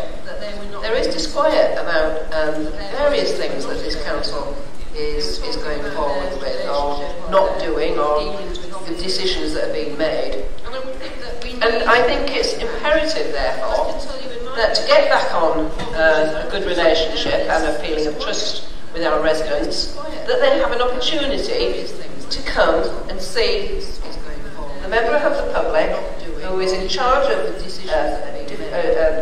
a specific function of this council, who is acting for them, but is the actual person who is in charge of that department, that they can have an opportunity to come to a meeting of a portfolio holder on a regular basis. They know it's going to happen, and so they can make arrangements to come and actually directly ask that person, or question that person, or talk to that person about their concerns. I'd be really disappointed if this council, at this age of 2019, is not going to do that. It really is important. Thank you, Chairman. Thank you. Councillor Bridget-Smith. Thank you. Well, I don't know if I've been called Frothing before, so I'll wear that as a badge of honour, getting frothy about things. So I do recall the motion that I put all those years ago, before the Liberal Democrats took over in this council, and that was because there was significant delegated decision-making powers and delegated spend to cabinet members, portfolio holders as they were called at the time, and meetings were there was a lack of consistency between the frequency of meetings between different portfolio holder members, with a couple never holding meetings. Councillor Edwards, I do recall, actually was the most successful in that he had meetings monthly. But anyway, my motion was turned down. I think part of the argument was that it would cost officer time and it would cost money. And actually actually, the portfolio holder meetings that were held were generally really, really badly attended by anybody other than the officers, the portfolio holder, and members of the opposition groups. So when we took over control of this council, we moved the bulk of decision-making to whole cabinet decision-making, and I'm happy with that as things stand at the moment. We will, however, in light of the reorganisation and transformation work of the council, we will look at the organisation of cabinet to make sure that it matches well with the restructured council. I have no idea what the outcome will be. It might be we just keep on going as we are. It might be that there are changes. Councillor Topping says that we're a polarised council. Actually, I think there's been lots of agreement today about lots of things, so I would challenge us being a polarised council, and I actually think when the press aren't present, actually we agree about very many more things than you might think from attending a public meeting. Councillor Roberts has implied that members of the public don't think that we're accessible and we listen. Actually, I think the very fact that people rocked up today to speak to us, shows that actually they are confident that they're going to be listening to. And I'm not sure I can recall any meeting when I was in opposition where a member of the public, there must have been some, but there were few and far between, where members of the public came to ask questions and have those questions answered, be they in cabinet or council meetings. They did happen in portfolio holder meetings when there was specific issues related to villages and so on. So I actually think that most of our visitors today have actually gone away happy, having been listened to, and I hope having some level of satisfaction in the responses they had. So in regard to the motion as it stands, my response is that actually cabinet members do hold meetings. They hold 12 of them a year. They're called cabinet meetings. On top of which, they all attend scrutiny when there are issues being discussed at scrutiny that relate to their area of responsibility. And we monthly meetings, monthly scrutiny meetings. I do recall Councillor Topping, I think, complaining that there was too many meetings. So you can't actually say with one hand there's too many meetings and then ask for there to be a load more. So I think it's working at the moment. I think it's working well. We will constantly review things, particularly in light of the transformation, but I think there are numerous opportunities for members and for the public to come and talk to us in formal meetings, and there's certainly endless opportunities for them to come and talk to me outside of meetings and to any member of my cabinet outside of meetings. Thank you, Councillor. But I think there are numerous opportunities. I'm supportive of this motion on the basis of transparency. I appreciate we were told that there'll be monthly reports. That was going to be a 6-month trial in full cabinet. We had one series of those reports, and then we were told that wasn't happening anymore because decisions were made collectively by cabinet. But decisions do get taken outside of cabinet. There's on 3 this week. I'm sure for understandable reasons. But if there were a lead member of portfolio holding meetings, these decisions could be taken where there would be opportunity for people to attend, not just the physical attendance, but there would be public record of those meetings and the things that were discussed. If I look through the minutes of our previous full council, I appreciate Councillor Dr. Tommy Hall, who's referenced about discussing things outside of the full council meeting, mainly because of practical reasons, I'm sure. But if there's been a portfolio or lead cabinet member meeting, I think that potentially could happen. But the more we talk behind closed doors in a way that isn't publicly recorded, I don't think at the current time it particularly helps. So I am supportive of this. But if there's been Thank you. I have no other speakers, so Councillor Topping, would you like to wind up the discussion? Certainly, Chair, I'll be very brief. Clearly, from these remarks, everything is fine, in a perfect world, and you should all vote this down. If you don't think that everything's fine and it's all perfect, then you should vote for the motion. But I won't detain you any longer, certainly, Chair. I'm pretty sure that you Thank you very much. So we come to the vote. If you approve of this motion, you will press the green button. If you oppose it, you will press the red button. If you abstain, you will press the yellow button.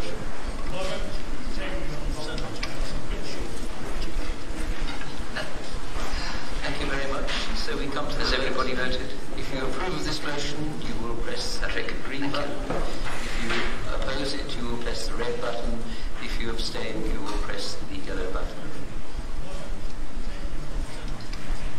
14 approve the motion, 22 oppose it. So I'm afraid the motion falls.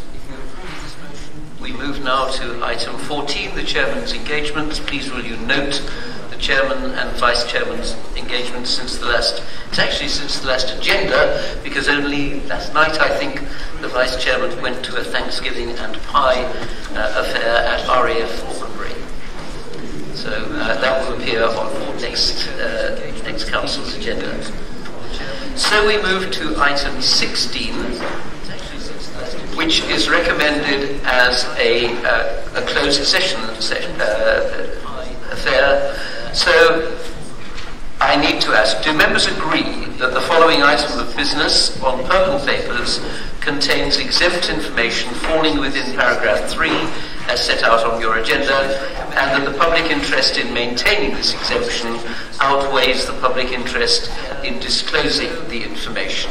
I need to ask, does everyone agree? The following item of business. Thank you.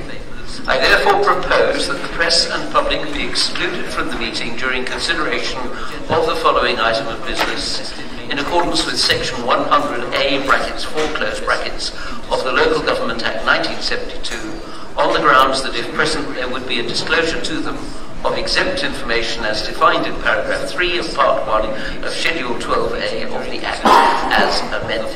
Do I have the second? In accordance with section 100A. Thank you, Councillor Bradley. For an awful moment I thought I did. Can we agree that by acclamation? Thank you very much indeed. Can we clear the public?